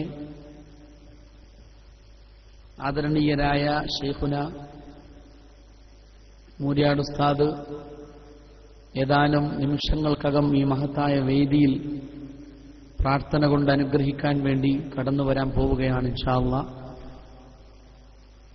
നമ്മുടെ ഈ മഹത്തായ പ്രദേശത്ത് ഹിഫ്ള് കോളേജും കാര്യങ്ങളുമൊക്കെ നടക്കുന്നുണ്ടെങ്കിലും ബഹുമാന്യരായ ശൈഖുന കണ്ണിയത്ത് ഉസ്താദിന്റെ നാമധേയത്തിൽ വളരെ വിപുലമായ സംവിധാനങ്ങളോടുകൂടിയ ഒരു ശരീഅത്ത് കോളേജ് തന്നെ സ്ഥാപിക്കണമെന്ന സ്വപ്നവും ആഗ്രഹവുമാണ് ഇതിന്റെ ഭാരവാഹികൾക്ക് മാത്രമല്ല, കണ്ണിയത്ത് ഉസ്താദിനെ സ്നേഹിക്കുന്ന അവിടുത്തെ മുഹിബ്ബുകളായ മുഴുവൻ മുഅ്മിനീങ്ങൾക്കുമുള്ളത്. അതിനുവേണ്ടി നല്ലൊരു സഹായം നൽകാൻ വളരെ അനുയോജ്യമായ ഒരു സമയമാണ് ഇന്നത്തെ നമ്മുടെ ഈ സമാപന വേദി. ഒരുപാട് ദിവസമായി ഇവിടെ മഹാന്മാരായ പല പണ്ഡിതന്മാരും പങ്കെടുത്ത് പ്രസംഗിക്കുകയും പ്രാർത്ഥിക്കുകയും ചെയ്ത് കടന്നുപോയിട്ടുണ്ട്. ഇൻഷാ അല്ലാഹ് ആ മഹത്തായ സ്ഥാപനത്തിന് വേണ്ടി നമുക്കെല്ലാവർക്കും വേണ്ടി ദുആ ചെയ്യാനാണ് ബഹുമാന്യരായ ശൈഖുന ഈ സദസ്സിലേക്ക് ഏതാനും നിമിഷങ്ങൾക്കകം കടന്നു വരാൻ പോകുന്നത്. അതിനു മുമ്പായി എന്റെ ബഹുമാനപ്പെട്ട സഹോദരങ്ങൾ എല്ലാവരും ഒന്ന് 2 മിനിറ്റ് പരിശ്രമിച്ചാൽ, നമ്മളൊന്ന് മനസ്സ് തുറന്ന് ആത്മാർത്ഥതയോടുകൂടെ സഹായിക്കാൻ തയ്യാറായാൽ ഈ മഹത്തായ സ്ഥാപനത്തിലേക്ക് ഒരുപാട് സ്വതക്ക ചെയ്യുവാൻ നമുക്ക് സാധിക്കും. അള്ളാഹു നമ്മുടെ മനസ്സ് തുറന്നു തരുമാറാവട്ടെ. അള്ളാഹു നമ്മുടെ സമ്പത്തിലൊക്കെ വലിയ ഐശ്വര്യം നൽകുമാറാവട്ടെ. ജീവിതം അള്ളാഹുവിന് വേണ്ടി സമർപ്പിച്ച ശൈഖുന കണ്ണിയത്ത് ഉസ്താദിന്റെ ഓർമ്മകൾ തുടിച്ചു നിൽക്കുന്ന ഈ മഹത്തായ സദസ്സിൽ വെച്ച് അള്ളാഹുവെ, ആരെല്ലാം നിന്റെ ദീനിനിയായ ഈ സ്ഥാപനത്തെ സഹായിക്കാൻ വേണ്ടി മുന്നോട്ട് വരുന്നുവോ അവർക്കെല്ലാം നീ ആഖിബത്ത് നന്നാക്കി കൊടുക്കണമേ തമ്പുരാനെ. ദുനിയാവിലും ആഖിറത്തിലും സമുന്നതമായ വിജയം നൽകണമേ തമ്പുരാനെ. അല്ലാഹുവിന്റെയും റസൂലിന്റെയും പൊരുത്തമുള്ള ഉത്തമ മുഅ്മിനീങ്ങളിൽ മുത്തഖീങ്ങളിൽ ഉൾപ്പെടുത്തി അനുഗ്രഹിക്കണമേ നാഥ. ആരെല്ലാം ഈ മഹത്തായ സദസ്സിൽ വെച്ച് വാഗ്ദാനങ്ങളായും മറ്റും സഹായിക്കുന്നുവോ എല്ലാവർക്കും നീ ദുനിയാവിലും ആഖിറത്തിലും അർഹമായ പ്രതിഫലം നൽകണമേ തമ്പുരാനെ. ആമീന യാ റബ്ബൽ ആലമീൻ. അതുകൊണ്ട് എന്റെ ബഹുമാനപ്പെട്ട സഹോദരങ്ങൾ, അധികം സമയം കളയാതെ ഒരു ചെറിയ സംഖ്യ നമ്മളെല്ലാവരും ഒന്ന് നൽകാൻ, ഈ സദസ്സിലേക്ക് നൽകാൻ തയ്യാറായാൽ അത് വളരെ സന്തോഷമുള്ള കാര്യമാണ്. ബഹുമാനപ്പെട്ട ഉസ്താദിന്റെ പ്രത്യേകമായ പ്രാർത്ഥനയും നമുക്കിന്നുണ്ടാകും. അതുകൊണ്ട് ഞാൻ ഈ വലിയ സദസ്സിന്റെ വിപുലതയും ഇതിന്റെ പ്രാധാന്യവും ഒക്കെ വെച്ച് നോക്കുമ്പോൾ വലിയ സംഖ്യകളൊക്കെ പറയേണ്ടതാണ്. പക്ഷേ പലപ്പോഴും നിങ്ങളത് പ്രതീക്ഷിക്കാത്തത് കൊണ്ട് ഒരു ഭാരമാകരുത് എന്നുദ്ദേശിച്ചുകൊണ്ട് വളരെ നിസ്സാരമായ ഒരു സംഖ്യ ഞാനിവിടെ പറയും. ആ സംഖ്യ കീശയിലുള്ള ആളുകളൊക്കെ ഇവിടെ ഒന്ന് കൊണ്ടുവന്ന് തന്നാൽ സന്തോഷമാണ്. അൽഹംദുലില്ലാ, അള്ളാഹു അനുഗ്രഹിക്കുമാറാവട്ടെ. ഒരു എത്ര പറയാം, ചെറിയൊരു സംഖ്യ ഒന്ന് പറയും. 1000 രൂപ ഉസ്താദിന്റെ അഭിപ്രായമാണ് നമ്മളത് സ്വീകരിച്ചിരിക്കുന്നത്. ഖുലു തക്ബീർ. 1000 രൂപ കീശയിലുള്ള ആളുകൾ ഒന്ന് എഴുന്നേറ്റ് ഈ സദസ്സിൽ വന്ന് നമ്മുടെ ഈ ഉദ്ദേശിക്കുന്ന മഹത്തായ സ്ഥാപനത്തിലേക്ക് സ്വതക്കയായിട്ട് തന്നാൽ സന്തോഷമാണ്. അൽഹംദുലില്ലാ. പിന്നെ നിങ്ങൾ വലിയ വാഗ്ദാനങ്ങൾ, ചിലപ്പോൾ ലക്ഷങ്ങൾ നൽകാൻ കഴിയുന്ന ആളുകളുണ്ടാവും, 10,000 സംഭാവന ചെയ്യാൻ കഴിയുന്ന ആളുകളുണ്ടാവും. അതൊക്കെ നമ്മുടെ ഓഫീസുമായിട്ട് ബന്ധപ്പെട്ടോ അല്ലെങ്കിൽ ഉസ്താദുമാരുമായിട്ട് ബന്ധപ്പെട്ടോ ആ വാഗ്ദാനങ്ങൾ നിങ്ങൾ അവിടെ കൊടുത്താൽ മതി. 1000 രൂപ കീശയിലോ മടിശീലയിലോ ഉള്ള ആളുകൾ ബഹുമാനപ്പെട്ട ഈ സദസ്സിന്റെ മഹത്വം മനസ്സിലാക്കി ബിസ്മില്ലാഹിർ റഹ്മാനിർ റഹീം അല്ലാഹു ഖബൂൽ ചെയ്യുമാറാണ്.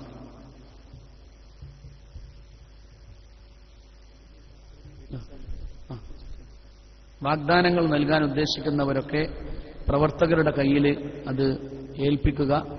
ഇതുപോലെ 1000 രൂപ കയ്യിലുള്ള ആളുകൾ ഈ സദസ്സിലേക്കൊന്ന് വന്ന് അത് സംഭാവന ചെയ്യുക. അള്ളാഹു സ്വീകരിക്കുമാറാവട്ടെ.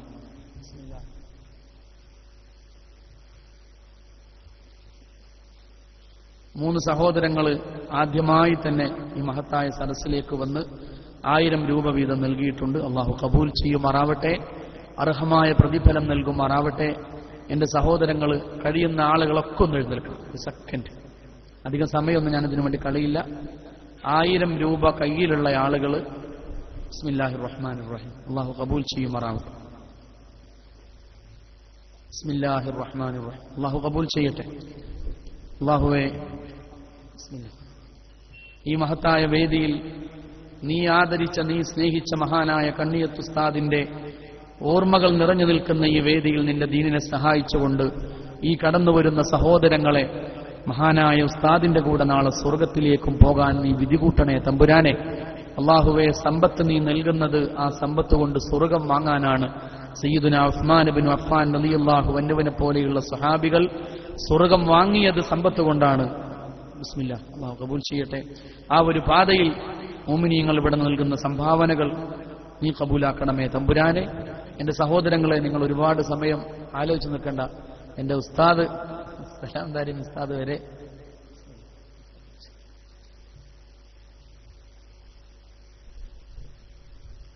അള്ളാഹു കബൂൽ ചെയ്യുമാറാവട്ടെ. ബിസ്മില്ലാ.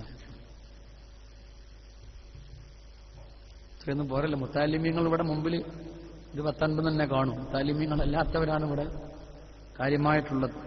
ഇൻഷാ അല്ലാഹ് ഇനി ഇങ്ങനെ ലൈവായിട്ട് നൽകാൻ വാഗ്ദാനങ്ങളൊക്കെ നമുക്ക് എപ്പോഴും കൊടുക്കാം. പക്ഷെ ബഹുമാനപ്പെട്ട ശൈഖുന മൗല കടന്നു വരുന്ന ഒരു സദസ്സിൽ അവിടുത്തെ ദുആ കിട്ടുന്ന നല്ല ഒരു സദഖയായിട്ട് മാറും. അതുകൊണ്ട് ഈ സാഹചര്യം, ഈ ഒരു സന്ദർഭം, ഈ ഒരു മുഹൂർത്തം ആരും നഷ്ടപ്പെടുത്തരുത്.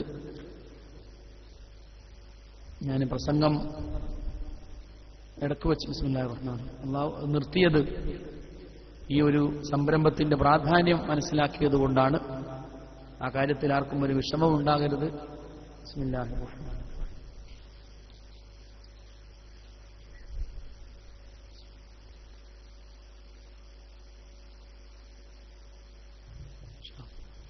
ഞാനുള്ളത് ഉള്ളവരൊക്കെ ഒന്ന് എഴുന്നേറ്റുന്നാൽ സംഘാടകർക്കൊന്ന് വാങ്ങിയാൽ നല്ല സുഖമായിരിക്കും.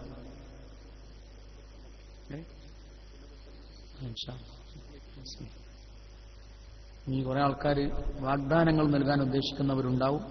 പ്രിയപ്പെട്ട സഹോദരിമാര് എല്ലാവരും ഇതിൽ പങ്കെടുക്കണം. ആദരണീയരായ ഉസ്താദിനി ദുആക്ക് ശേഷം മുസാഫത്ത് ചെയ്യുമ്പോൾ എല്ലാവരും കാര്യമായി പങ്കെടുക്കണം. ഞാൻ സമയം, ഇത്രയധികം ആളുകൾ ഒരുമിച്ച് കൂടിയിട്ട് സമയം വെറുതെ നഷ്ടപ്പെടുത്തരുത് എന്ന് വിചാരിച്ചുകൊണ്ടാണ് പ്രസംഗത്തിലേക്ക് തിരിച്ചു പോകുന്നത്. സഹായ സഹകരണങ്ങളിൽ നമ്മൾ ആരും ഒരു കുറവും വരുത്തരുത് എന്ന് വീണ്ടും അപേക്ഷിക്കുന്നു. അള്ളാഹു അനുഗ്രഹിക്കുമാറാവട്ടെ. മുഅ്മിനീങ്ങളെ, നമ്മൾ പറഞ്ഞു വന്ന വിഷയം മഹാനായ ഹസൻ റളിയല്ലാഹു അൻഹു സൈന്യാധിപനായ മുഹല്ലബിനോട് പറഞ്ഞ വാക്കുകളാണ്. നിന്റെ അന്ത്യവും നിന്റെ ആദ്യവും ഞാൻ പറഞ്ഞു. അതിന്റെ ഇടയിൽ വളരെ മനോഹരമെന്ന് തോന്നുന്ന ഒരു കാലമുണ്ട്. പക്ഷേ ഈ കാലത്ത് പോലും നീ ചുമന്ന് നടക്കുന്നത് കാഷ്ടമാണ്, മൂത്രമാണ്. തുറന്നു കാണിക്കാൻ ധൈര്യമുണ്ടാകുമോ സഹോദരങ്ങളെ? ലോകത്തൊരുപാട് മത്സരങ്ങൾ നടക്കുന്നുണ്ട്. മിസ് വേൾഡ് ആവാൻ, മിസ് യൂണിവേഴ്സ് ആവാൻ, മിസ് ഇന്ത്യ ആവാൻ. സൗന്ദര്യ മത്സരങ്ങളിൽ പങ്കെടുത്ത് ജൂറികളുടെ മുമ്പാകെ തങ്ങളുടെ മുഖകമലങ്ങളും ആരിടങ്ങളും തുടയുമെല്ലാം പ്രദർശിപ്പിക്കുന്ന വൃത്തികെട്ട പെണ്ണുങ്ങളുണ്ടല്ലോ. ആ സൗന്ദര്യ റാണിമാർക്ക് കഴിയുമോ? അവർക്ക് ധൈര്യമുണ്ടാകുമോ അവരുടെ ആമാശയമൊന്ന് തുറന്നു കാണിക്കുവാൻ, അവരുടെ കുടലൊന്ന് തുറന്നു കാണിക്കുവാൻ? ഈ ലോകത്ത് ഒരു സുന്ദരനും ഒരു സുന്ദരിക്കും അതിനുള്ള ധൈര്യമില്ല. ഹോണ്ടുറാസിന്റെ സുന്ദരിയെ ഓർമ്മയുണ്ടോ?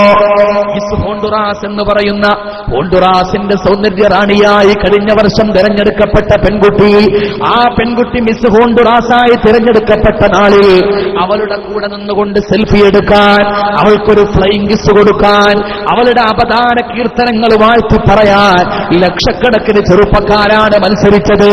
ആ മത്സരം നടന്നതിന്റെ പിറ്റേ ദിവസമാണ് ദുരൂഹമായ സാഹചര്യത്തിൽ കടപ്പുറത്തുള്ള ഹോട്ടൽ മുറിയിൽ വെച്ച് അവൾ കൊല്ലപ്പെടുന്നത്. കഷ്ണം കഷ്ണമായി അവളുടെ ശരീരം വെട്ടിമുറിക്കപ്പെടുകയാണ്. നുറുങ്ങുകളായ ഒരു ചാക്കിൽ കെട്ടിവെക്കപ്പെടുന്നു. ആ ചാക്കിൽ കിടക്കുന്ന നുറുങ്ങുകളായ ശരീരത്തിന്റെ ഭാഗങ്ങൾ അല്പസമയം കഴിയുമ്പോൾ ചീഞ്ഞു നാറുകയാണ്. തലേ ദിവസം ആയിരക്കണക്കായ യുവാക്കൾ കൂടെ നിന്നുകൊണ്ട് സെൽഫി എടുക്കാൻ മത്സരിച്ച പെണ്ണ, ആയിരക്കണക്കിന് ചെറുപ്പക്കാർ ആരാധനയോടുകൂടെ നോക്കി നിന്ന സൗന്ദര്യത്തിന്റെ ധാമമാ. ആ പെൺകുട്ടിയാണ് കൊല്ലപ്പെട്ടു പോയത്. അവളാണ് വെട്ടിനുറുക്കപ്പെട്ടത്. അവളാണ് പുഴുവരിക്കുന്ന ചീഞ്ഞു നാറുന്ന ശവമായി ചാക്കിൽ കിടക്കുന്നത്. അവളുടെ ശരീരമൊന്ന് ഫോറൻസിക് റിപ്പോർട്ടിന് വേണ്ടി, ഫോറൻസിക് പരിശോധനയ്ക്ക് വേണ്ടി വലിച്ചു കൊണ്ടുപോകാൻ പോലീസ് ഉദ്യോഗസ്ഥന്മാരാണ് കടന്നു വന്നത്. മുഖത്ത് മാസ്ക് കെട്ടിയിട്ടാണ് വന്നത്. പ്രാഗി പറഞ്ഞുകൊണ്ടാണ് വന്നത്.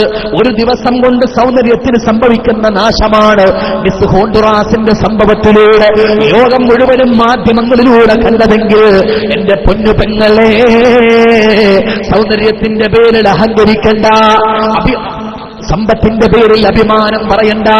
അല്ലാഹു തആലയെ സ്നേഹിച്ചുകൊണ്ട്, അവന്റെ പ്രിയപ്പെട്ട പ്രവാചകനെ ഇഷ്ടപ്പെട്ടുകൊണ്ട് വിനയാന്വിതരായി നാം ജീവിക്കുക. അപ്പോഴാണ് ആത്മീയതയുടെ സൗന്ദര്യം എന്താണ് എന്ന് നമുക്ക് അനുഭവിക്കാൻ കഴിയുന്നത്. ഈമാനിന്റെ മധുരം നുണയാൻ സഹായിക്കുന്ന രണ്ടാമത്തെ കാര്യം എന്താണെന്ന് പരിശുദ്ധ മുഹമ്മദ് മുസ്തഫ സല്ലല്ലാഹു അലൈഹി വസല്ലമ തങ്ങൾ പറയുന്നത് കേൾക്കുക. അവിടുന്ന് പറയുകയാണ്, അൻ യുഹിബ്ബൽ മർഅ ലാ യുഹിബ്ബുഹു ഇല്ലാ ലില്ലാഹ്. ഈമാനിന്റെ മധുരം ആസ്വദിക്കാൻ കഴിയണമോ? മുഅ്മിനീങ്ങളായ നമ്മൾ തമ്മിൽ സ്നേഹമുണ്ടാവണം. ആ സ്നേഹത്തിന്റെ ആധാരമോ അല്ലാഹു ആകണം. അല്ലാഹുവിന്റെ പൊരുത്തത്തിന് വേണ്ടിയുള്ള സ്നേഹം. ആ സ്നേഹം നമ്മുടെ ഹൃദയങ്ങളിലൂടെ ഒഴുകിപ്പരന്നാൽ ഈ ദുനിയാവ് തന്നെയും സ്വർഗമാണ്. സയ്യിദുനാ ഉമർ ഇബ്നുൽ ഖത്താബ് റളിയല്ലാഹു തആല അൻഹു പറയുകയാണ്, എനിക്ക് എന്ത് വേദന വന്നാലും അത് ശമിക്കാൻ ഒരു മാർഗം ഞാൻ കണ്ടുപിടിച്ചിട്ടുണ്ട്. അതേതാണെന്നറിയുമോ? ലിഖാഉൽ ഇഖ്വാൻ ജലാഉൽ അഹ്സാൻ. എന്റെ സുഹൃത്തുക്കളെ കാണുകയാണ്. ആരാണ് സുഹൃത്തുക്കൾ? സഹാബികളാണ്. അല്ലാഹുവിന്റെ മാർഗത്തിലുള്ള സ്നേഹമാണ്, സൗഹാർദ്ദമാണ്. മദീന മുനവ്വറക്കടുത്ത് ഖുബ എന്ന് പറയുന്നൊരു പ്രദേശമുണ്ട്. അവിടെ ഒരു പള്ളിയുണ്ട്. ലമസ്ജിദുൻ നുസ്സിസ അല തഖ്വാ. മദീനയിൽ വന്ന് പ്രവാചകൻ സ്ഥാപിച്ച ആദ്യത്തെ പള്ളിയാണ്. ആ പള്ളിയുടെ മുൻഭാഗത്തൊരു പാർക്കുണ്ടായിരുന്നു. ഒരു പൂന്തോട്ടം പോലെ മനോഹരമായ ഇടമുണ്ടായിരുന്നു. അത് സ്വഹാബത്തിന്റെ സംഗമസ്ഥാനമാണ്. സായാഹ്ന നേരത്ത് സ്വഹാബത്ത് സംഗമിക്കുന്ന സ്ഥാനമാണ്. സൗഹൃദ സംഭാഷണത്തിന്റെ അരങ്ങൊരുങ്ങുന്ന വേദിയാണ്. ഉമർ ഇബ്നുൽ ഖത്താബ് റളിയല്ലാഹു അൻഹു പറയുന്നു, അവിടെ ചെന്നിരുന്നാൽ, എന്റെ സുഹൃത്തുക്കളോട് സംവദിച്ചാൽ എന്റെ മനസ്സ് പിന്നെ സന്തോഷത്തിന്റെ സ്വർഗമാണ്. കാരണം എന്താണ്? അള്ളാഹുവിന്റെ പേരിൽ സ്നേഹിക്കുന്ന സുഹൃത്തുക്കളാണ്. അവർ തമ്മിൽ പറയുന്ന വർത്തമാനമോ അനാവശ്യമായ വാക്കുകളല്ല, വേണ്ടാത്ത വിചാരങ്ങളില്ല. പറയുന്നത് മുഴുവനും ഗൗരവമേറിയ വർത്തമാനങ്ങളാണ്. ഏതെങ്കിലും അനാശാസ്യത്തിന്റെ കാര്യങ്ങളല്ല അവിടെ കുറിച്ച് ചിന്തിക്കുന്നത്. ആ കൂട്ടുകെട്ടിലെ ഒന്നാമത്തെ കണ്ണിയാരാണ്? സയ്യിദുനാ അബൂബക്കർ സിദ്ദീഖ് റളിയല്ലാഹു അൻഹുവാണ്. സിദ്ദീഖ് തങ്ങളാണ് അസറിന്റെ ശേഷം അവിടെ വന്ന് സൗഹാർദ്ദത്തിന്റെ സംഭാഷണം തുടങ്ങുന്നത്. അൽ മൗതു ബാബുൻ വകുൽ മർഇ ദാഖിലുഹു യാ ലൈത ശരിയ ബദൽ മൗതി മദാറു. മരണം എന്ന് പറയുന്നൊരു കവാടമുണ്ടല്ലോ. സുഹൃത്തുക്കളെ ഓർമ്മപ്പെടുത്തുകയാണ്. വീഗാലാൻഡിലെ ഒരു റെയ്ഡുണ്ടല്ലോ എന്നല്ല, ഗോവ കടപ്പുറത്തെ ഒരു സീനിനെ കുറിച്ചല്ല. അൽ മൗതു ബാബ്, മരണം എന്ന് പറയുന്നൊരു കവാടമുണ്ടല്ലോ.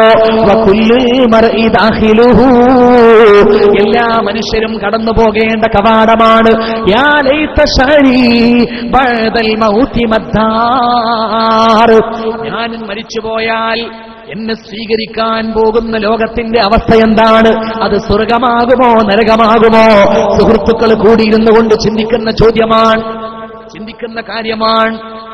അപ്പൊ രണ്ടാമത്തെ ആള് അവിടെ കൂടിയിരിക്കുന്ന രണ്ടാമനതിന് മറുപടിയായിട്ട് ഒരു പാട്ട് പാടുന്നു.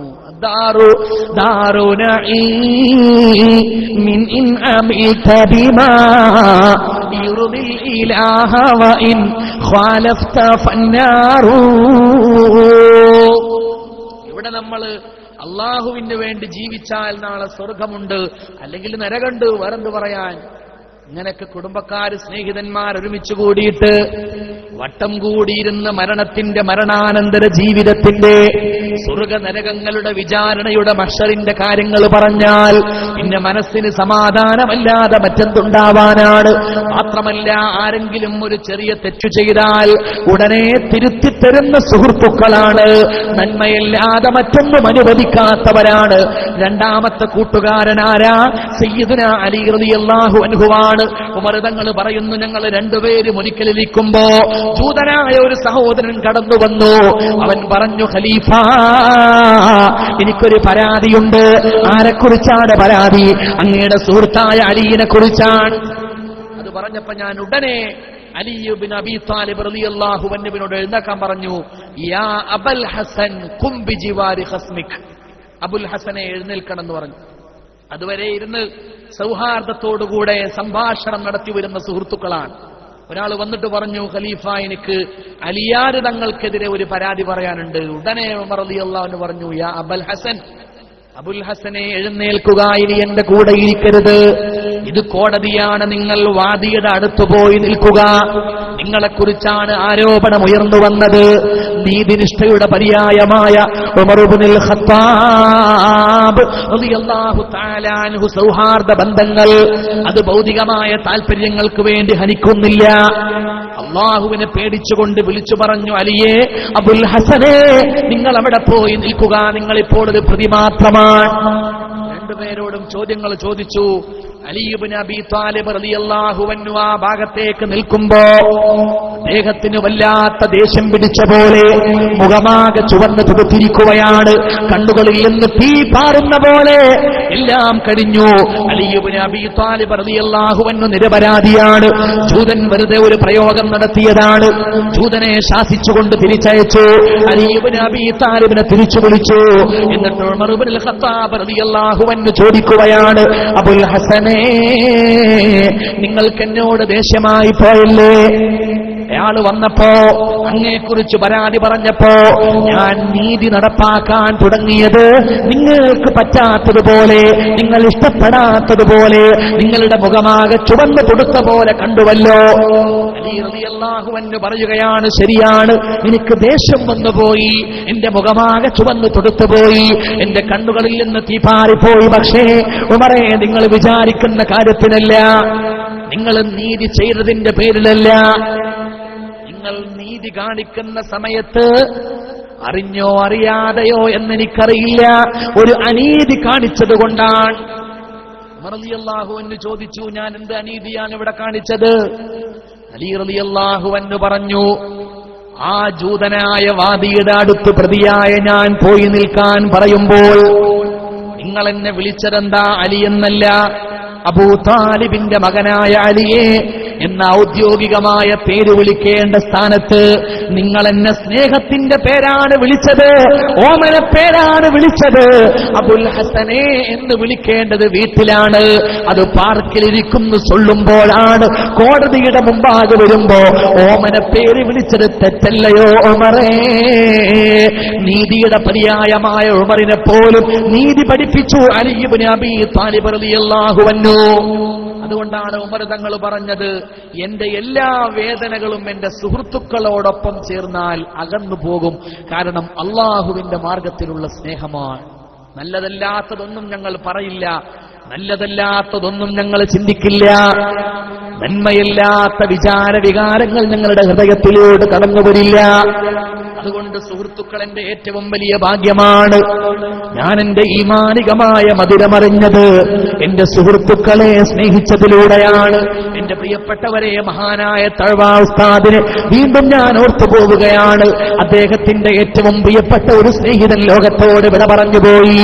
പണ്ഡിതനായ സഹോദരനാണ്. ആ സഹോദരന്റെ വേർപാടിൽ അനുശോചിച്ചുകൊണ്ട് ഒരു കാവ്യമെഴുതി. അൽ മവാഹിബുൽ ജലിയയിലെ ഹൃദയസ്പൃക്കായ ഒരു വരിയാണത്. അദ്ദേഹം പറയുന്നുണ്ട്, ആ പണ്ഡിതനെ കുറിച്ച് ഓർക്കുമ്പോ അവരെന്റെ വീട്ടിലേക്ക് വരുന്നു വന്ന ദിവസമാണ് ഞാൻ ഓർക്കുന്നത്.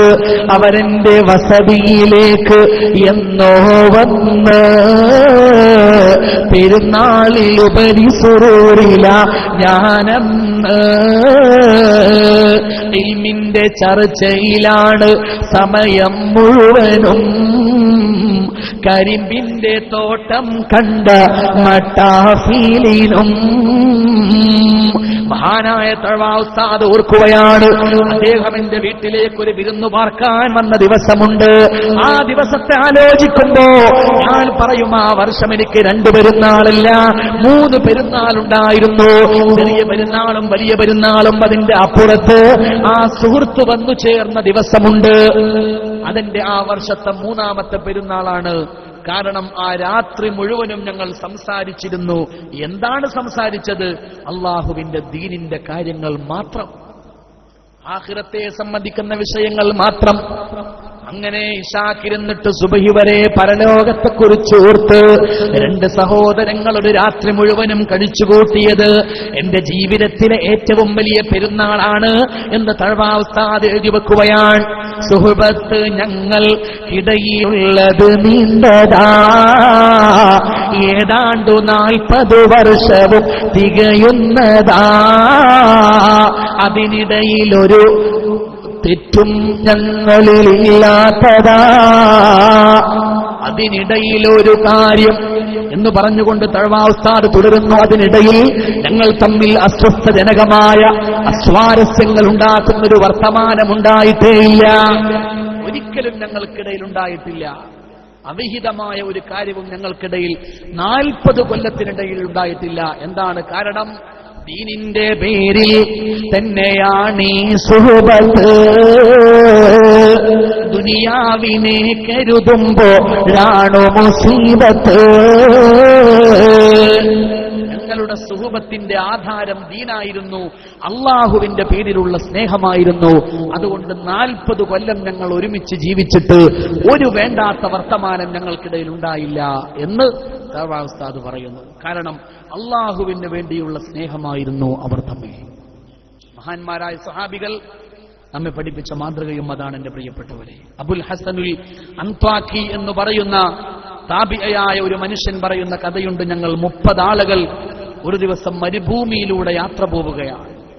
മരുഭൂമിയിലൂടെ ഞങ്ങൾ ഒരുപാട് കാലങ്ങൾ സഞ്ചരിച്ചുപോയി. രാത്രി സമയത്ത് ഭക്ഷണം കഴിക്കേണ്ട നേരമായപ്പോൾ ആ യാത്രയുടെ ക്യാപ്റ്റനായ ഞാൻ പറഞ്ഞു, ഭക്ഷണം എടുക്കുക. നോക്കുമ്പോൾ 20 ആളുകൾ മാത്രമാണ് അന്നം കൊണ്ടുവന്നിട്ടുള്ളത്. 10 ആളുകൾ വെറും കൈയോടെ വന്നു നിൽക്കുന്നവരാണ്.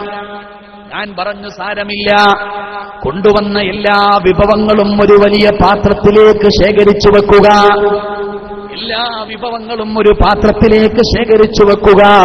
എന്നിട്ട് വിളക്കണച്ചു വെക്കുക. ആ വിളക്കണച്ച നേരത്തെ ഇരുട്ടത്തിരുന്നു കൊണ്ട് നമ്മൾ ഒന്നിച്ചു കഴിക്കുക. ആരാണ് എത്രയാണ് കഴിച്ചത് എന്ന് ആരും അറിയണ്ട. 20 ആളുകൾക്ക് വേണ്ടി കൊണ്ടുവന്ന ഭക്ഷണം ഒരു വലിയ പാത്രത്തിൽ വിളമ്പുകയാണ്. 30 ആളുകൾ ചുറ്റുമിരിക്കുന്നു. വിളക്കെല്ലാം അണച്ചു കളയുന്നു. കൂരിരുട്ടത്ത് കേൾക്കുന്നു ബിസ്മില്ലാ. ഓരോരുത്തർ ഭക്ഷണം കഴിച്ചു തുടങ്ങുകയാണ്. കുറച്ച് കഴിയുമ്പോ കേൾക്കുന്നു അൽഹംദുലില്ലാ. ഭക്ഷണം കഴിഞ്ഞു തീർന്നിരിക്കുകയാണ്. 30 ആളുകളും അൽഹംദുലില്ലാ എന്ന് പറഞ്ഞപ്പോ ഞങ്ങൾ വിളക്ക് തെളിയിച്ചു. 30 ആളുകളും അൽഹംദുലില്ലാ എന്ന് പറഞ്ഞുകൊണ്ട് ഭക്ഷണം കഴിച്ചു തീർത്തപ്പോ ഞങ്ങൾ വിളക്കു തെളിയിച്ചു. വെളിച്ചം വന്നപ്പോൾ കാണുന്നത് എന്താണ്? ആ പാത്രത്തിൽ നിന്ന് ഒരു റൊട്ടിയുടെ കഷ്ണം പോലും ആരും എടുത്തുകൊണ്ടുപോയിട്ടില്ല. ആദ്യം ഞങ്ങൾ വെച്ചപ്പോ എന്തുണ്ടായിരുന്നോ അത് മുഴുവനും അതുപോലെ അവിടെയുണ്ട്. കറാമത്ത് സംഭവിച്ചതല്ല, അത്ഭുതം നടന്നതല്ല. എന്താണ് കാര്യമെന്നറിയുമോ? ആ 30 ആളുകളും ചിന്തിച്ചു, അല്ലാഹുവേ, ഞാനെങ്ങനെയാണ് കഴിക്കുക? 20 ആളുകൾക്കുള്ള അന്നമാണ്, 30 പേരാണ് വന്നു നിൽക്കുന്നത്. ഞാനെങ്ങാനും ഇത് കഴിച്ചു പോയാൽ എന്റെ 29 സഹോദരങ്ങൾക്ക് തികയാതെ വരുമോ? ഒരാളിത് ചിന്തിച്ചു. ഒരാൾ മാത്രമല്ല, രണ്ടാമത്തെ ആളും ചിന്തിച്ചു. രണ്ടാമത്തെ ആള് മാത്രമല്ല, 30 ആളുകളും ഇത് തന്നെ ചിന്തിച്ചു. ഓരോ മനുഷ്യരും ചിന്തിച്ചു, അല്ലാഹുവേ, ഞാനിത് കഴിച്ചാൽ ബാക്കിയുള്ള 29 ആളുകൾക്ക് തികയാതെ വരുമോ? അങ്ങനെ 30 ആളും കഴിക്കാതെ വിളക്ക് തെളിയുമ്പോൾ ആ ഭക്ഷണം അതുപോലെ ബാക്കിയുണ്ടായിരുന്നു എന്ന് അബുൽ ഹസനുൽ അൻതാഖി റളിയല്ലാഹു അൻഹു പറയുകയാ. ലോകത്ത് ഇത്ര വലിയ അത്ഭുതം ഇസ്ലാമിക ചരിത്രത്തിലല്ലാതെ വേറെ എവിടെയാ സംഭവിച്ചത്? മുസ്ലിമീങ്ങൾക്കല്ലാതെ, ഉള്ളിൽ ഈമാനിന്റെ മധുരം നുണഞ്ഞവർക്കല്ലാതെ ഇത്ര വലിയ സ്നേഹം കാണിക്കാൻ കഴിയുമോ? എന്റെ പ്രിയപ്പെട്ടവരെ, നമ്മൾ ഇന്ന് കേരളത്തിന്റെ ഒരറ്റം മുതൽ മറ്റേ അറ്റം വരെ സഞ്ചരിച്ചാൽ ഒരു ചെറുപ്പക്കാരന്റെ പടം ഇങ്ങനെ ഫ്ലക്സ് ബോർഡിൽ വെച്ചത് കാണാം. അതൊരു പണ്ഡിതന്റെ പടമല്ല, അതൊരു രാഷ്ട്രീയ നേതാവിന്റെ പടമല്ല. കോഴിക്കോട് ഓട്ടോറിക്ഷക്കാരനായിരുന്ന നൗഷാദ് എന്ന് പറയുന്ന ചെറുപ്പക്കാരന്റെ പടമാണ്. കാസർഗോഡ് നിന്ന് തിരുവനന്തപുരത്തേക്ക് ചാട നടത്തുന്ന രാഷ്ട്രീയ നേതാക്കളുടെ ആയിരക്കണക്കായ പടങ്ങൾക്കിടയിൽ ഏറ്റവും മനോഹരമായ ഒരു പടമായി നൗഷാദിന്റെ പടമുണ്ട്. എന്താ കാരണമെന്നറിയുമോ? ഉള്ളിൽ നിറഞ്ഞു നിൽക്കുന്ന മനുഷ്യ സ്നേഹത്തിന്റെ ഏറ്റവും നല്ല പ്രകടനം സമ്മാനിച്ചുകൊണ്ടാണ് ജീവിതത്തിന്റെ അവസാന നിമിഷവും ആ മനുഷ്യൻ കടന്നുപോയത്. ഇന്ന് മലയാളികൾ ആഘോഷിക്കുകയാണ്.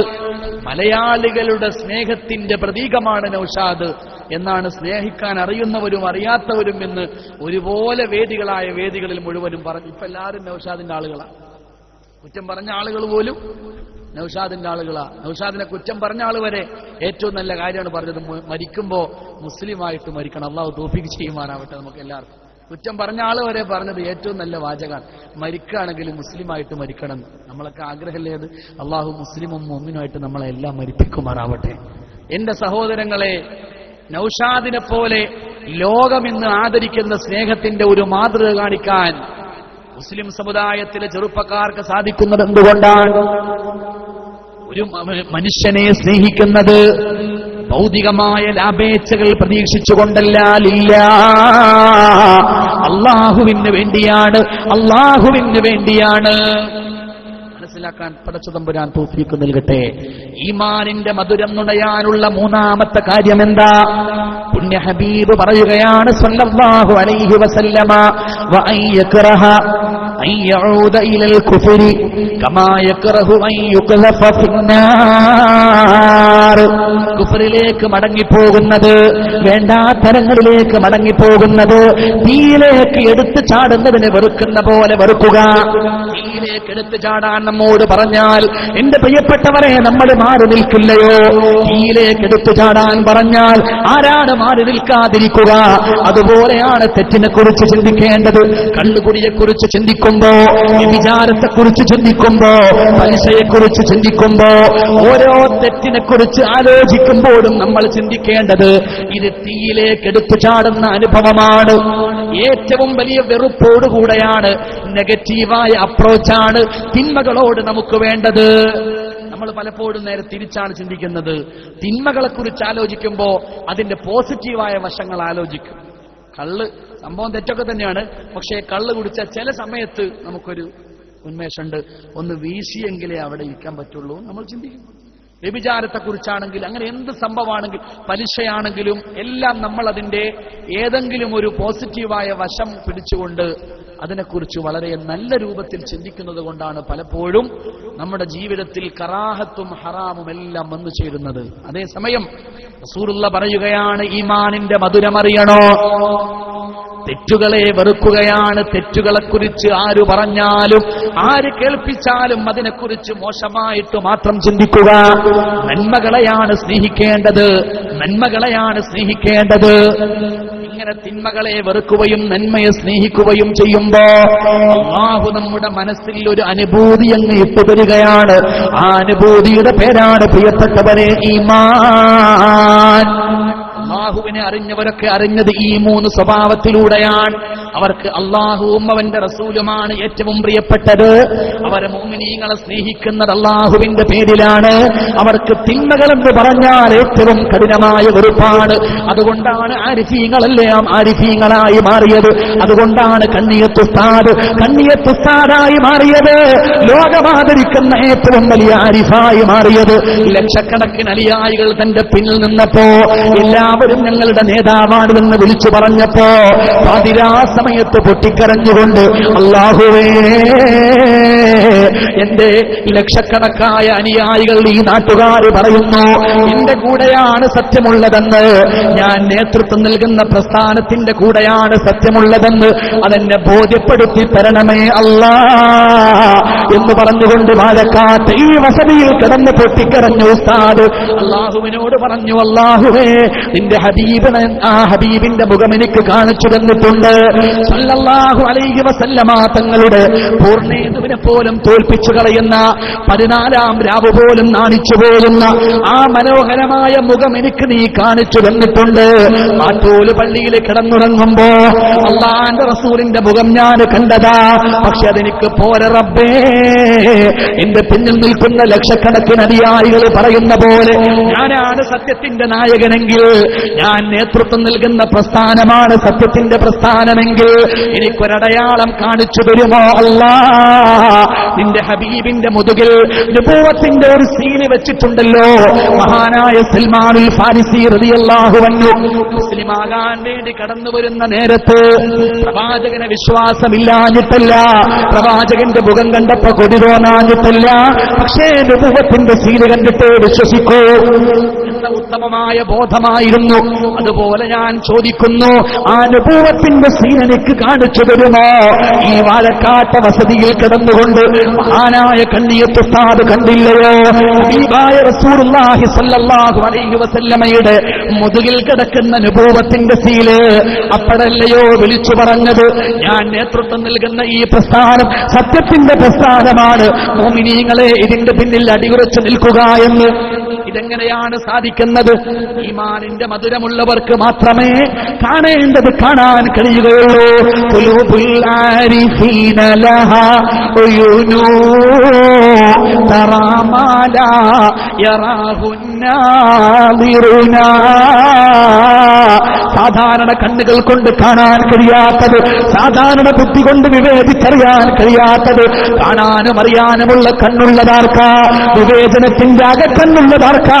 അത് അല്ലാഹുവിന്റെ മഹാന്മാരായ ആരിഫീങ്ങൾക്കാണ്. മഹാനായ കണ്ണിയത്ത് ഉസ്താദ് ആ ആരിഫീങ്ങളുടെ കൂട്ടത്തിൽ ഒരു വലിയ മഹാനായിരുന്നു എന്ന് ആരിഫീങ്ങൾ തന്നെ പറഞ്ഞ് നമ്മൾ മനസ്സിലാക്കിയിട്ടുണ്ട്. ഞാൻ ഓർക്കുന്നു, സയ്യിദുന ഉമർ ഇബ്നുൽ ഖത്താബ് റളിയല്ലാഹു അൻഹുവിന്റെ ജീവിതത്തിലെ ഒരു മനോഹരമായ ഏട്. ഒരിക്കൽ അലി റളിയല്ലാഹു അൻഹു കിടന്നുറങ്ങുമ്പോൾ ഒരു സ്വപ്നം കണ്ടു. എന്താണ് സ്വപ്നം? സല്ലല്ലാഹു അലൈഹി വസല്ലമ തങ്ങളുടെ പിന്നിൽ മദീന പള്ളിയിൽ സുബ്ഹി നിസ്കാരിക്കുന്നു. ആ നിസ്കാരം കഴിഞ്ഞ് സ്വഹാബത്ത് പുറത്തേക്ക് ഇറങ്ങുമ്പോൾ പള്ളിയുടെ കവാടത്തിൽ ഒരു സുന്ദരിയായ പെണ്ണ് നിൽക്കുന്നു. അവരുടെ കയ്യിൽ ഈത്തപ്പഴത്തിന്റെ ഒരു വട്ടിയാണ്. ഈത്തപ്പഴത്തിന്റെ ഒരു വട്ടി കയ്യിലെടുത്തുകൊണ്ടൊരു പെണ്ണ് നിൽക്കുന്നു. ആ പെണ്ണ് ആരോടും മിണ്ടുന്നില്ല.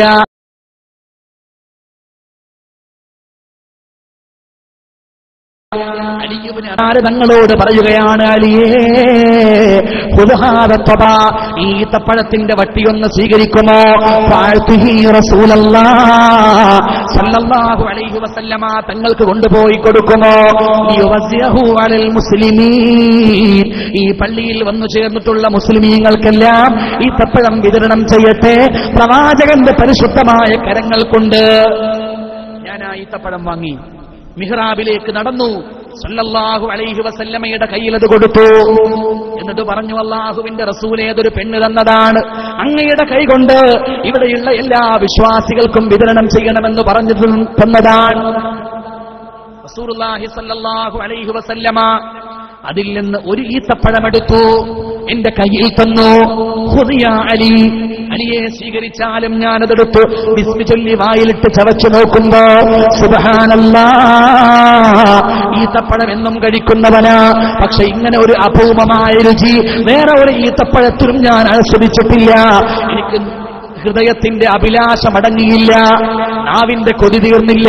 ഞാൻ ചോദിച്ചു, സിദ്നി വാഹിദ, ഒന്നുകൂടി തരുമോ അല്ലാഹുവിന്റെ റസൂലേ? സല്ലല്ലാഹു അലൈഹി വസല്ലമയോട് ചോദിച്ചു, ഒന്നുകൂടെ തരുമോ നബിയേ? സല്ലല്ലാഹു അലൈഹി വസല്ലമ പറഞ്ഞു, ലാ യാ അലി, രണ്ടാമത്തെ ഈത്തപ്പഴം തരാൻ എനിക്ക് സാധ്യമല്ല. ഇത് എല്ലാ മുസ്ലിമീങ്ങൾക്കും ഓരോന്ന് കൊടുക്കാനുള്ളതാണ്. ദുഃഖത്തോടെ ഞാൻ എന്റെ സ്വപ്നത്തിൽ നിന്ന് ഞെട്ടിയുണർന്നു. ഈ കഴിഞ്ഞതെല്ലാം സ്വപ്നമാണ്. അലി ഇബ്നു അബീ ത്വാലിബ് റളിയല്ലാഹു അൻഹു പറയുന്നു, ഞെട്ടിയുണർന്നപ്പോൾ എനിക്ക് വല്ലാത്ത വേദനയായി, വല്ലാത്ത ദുഃഖമായി. അല്ലാഹുവിന്റെ റസൂലില്ല സ്വല്ലല്ലാഹു അലൈഹി വസല്ലമ, അബൂബക്കർ സിദ്ദീഖ് റളിയല്ലാഹു തആല അൻഹുവില്ല, എല്ലാവരും കടന്നുപോയിട്ടുണ്ട്. ഉമർ ഇബ്നുൽ ഖത്താബ് റളിയല്ലാഹു അൻഹു നാട് ഭരിക്കുന്ന കാലമാണ്. ഞാൻ ഉണർന്നെഴുന്നേറ്റ് വുളൂവെടുത്തുകൊണ്ട് പള്ളിയിൽ ചെന്നു. മദീന മസ്ജിദിൽ ഉമറിന്റെ പിന്നിൽ നിന്നുകൊണ്ട് സുബ്ഹി നിസ്കരിച്ചു. നിസ്കാരം കഴിഞ്ഞ് പുറത്തേക്ക് വരുമ്പോഴതാ രാത്രിയിൽ കണ്ട അതേ സുന്ദരിയായ പെണ്ണവിടെ നിൽക്കുന്നു. ആരോടും മിണ്ടാതെയാണ് നിൽക്കുന്നത്. ഈത്തപ്പഴത്തിന്റെ ഒരു വട്ടി കയ്യിലെടുത്തുകൊണ്ടാണ് നിൽക്കുന്നത്. പള്ളിയുടെ കവാടത്തിലേക്ക് ഞാനങ്ങ് ചെന്നപ്പോ എന്നെ കാത്തിരുന്നതുപോലെ പെണ്ണെന്നെ വിളിക്കുകയാണ്. അമീറൽ മുഅ്മിനീൻ ലിയുവസ്സിയഹു അലൽ മുസ്ലിമീൻ. വലിയാര് തങ്ങളെ, ഈ വട്ടിയൊന്നെടുക്കുമോ, നിഹാബിൽ കൊണ്ടുപോയി കൊടുക്കുമോ? ഖലീഫ ഉമറിന്റെ കൈകൾ കൊണ്ട് ഈ ഈത്തപ്പഴം ആളുകൾക്ക് വിതരണം ചെയ്യണമെന്ന മോഹമാണ്. വലിയാര് തങ്ങളത് കയ്യിലെടുത്തു. ഉമർ ഇബ്നുൽ ഖത്താബ് റളിയല്ലാഹു അൻഹുവിന്റെ അടുക്കൽ ചെന്ന് കാര്യം പറഞ്ഞു. സയ്യിദുനാ ഉമറുൽ ഫാറൂഖ് റളിയല്ലാഹു തആല അൻഹു അതിൽ നിന്നൊരു ഈത്തപ്പഴം എടുത്തുകൊണ്ട് ആദ്യത്തെ ഈത്തപ്പഴം നീട്ടി അലിയുടെ കയ്യിലേക്ക്. പുതിയ അലി, അലിയാരെ, ആദ്യത്തെ ഈത്തപ്പഴം നിങ്ങൾക്കുള്ളതാണ് എന്ന് പറഞ്ഞു. അലിയാര് തങ്ങൾ കഴിച്ചു നോക്കുമ്പോ സുബ്ഹാനല്ലാഹ്, ഇന്നലെ രാത്രിയിൽ ആസ്വദിച്ച അതേ അഭൗമമായ രുചിയാണ്. വല്ലാതെ അത്ഭുതപ്പെട്ടു പോയി ഉമർ ഇബ്നുൽ ഖത്താബ് റളിയല്ലാഹു അൻഹു, അലി റളിയല്ലാഹു അൻഹു. ആ സമയത്ത് അലി റളിയല്ലാഹു അൻഹു ഉമർ തങ്ങളോട് ചോദിച്ചു, യാ ഉമർ, യാ അമീറൽ മുഅ്മിനീൻ സിദ്നി വാഹിദ. ഒന്ന് കഴിച്ചിട്ട് എവിടെയും എത്തിയില്ല ഖലീഫ. വല്ലാത്ത രുചി, വല്ലാത്ത കൊതി, വല്ലാത്ത ആഗ്രഹം. അതുകൊണ്ട് ഒന്നുകൂടെ തരുമോ, ദിൽ മാങ്കെ മോർ എന്ന് പറഞ്ഞു അലി റളിയല്ലാഹു. ഉടനെ ഉമർ തങ്ങൾ പുഞ്ചിരിച്ചു. മനോഹരമായ ഒരു മന്ദസ്മിതത്തിന്റെ ശേഷം ഖലീഫ ഉമർ പറയുകയാണ്, എന്റെ പ്രിയപ്പെട്ട ചെറുപ്പക്കാർ കേൾക്കേണ്ട വാചകമാണിത്. ഉമർ ഇബ്നുൽ ഖത്താബ് തങ്ങൾ പറഞ്ഞു, ലാ യാ അലി, അലിയെ സാധ്യമല്ല, സാധ്യമല്ല. രണ്ടാമതൊരു ഈത്തപ്പഴം തരാൻ സാധ്യമല്ല. വലൗ സാദക റസൂലുള്ളാഹ് ലസിദ്നാക. അല്ലാഹുവിന്റെ റസൂല് തന്നില്ലല്ലോ സല്ലല്ലാഹു അലൈഹി വസല്ലമ തങ്ങൾ രണ്ടാമത്തെ ഈത്തപ്പഴം ചോദിച്ചപ്പോ ലാ യാ അലി എന്നല്ലേ മറുപടി പറഞ്ഞത്. അതുകൊണ്ട് ലാ യാ അലി, രണ്ടാമത്തെ ഈത്തപ്പഴം തരാൻ ഖലീഫ ഉമറിനും സാധ്യമല്ല. അലിയാര് തങ്ങൾക്ക് തലകറങ്ങുന്ന പോലെ വല്ലാതെ അതിശയമായി പോയി. അത്ഭുതമടക്കാൻ കഴിയാതെ ആഹ്ലാദാതിരേകത്തോടെ അല്പം ശബ്ദമുയർത്തിയിട്ട് ചോദിച്ചു,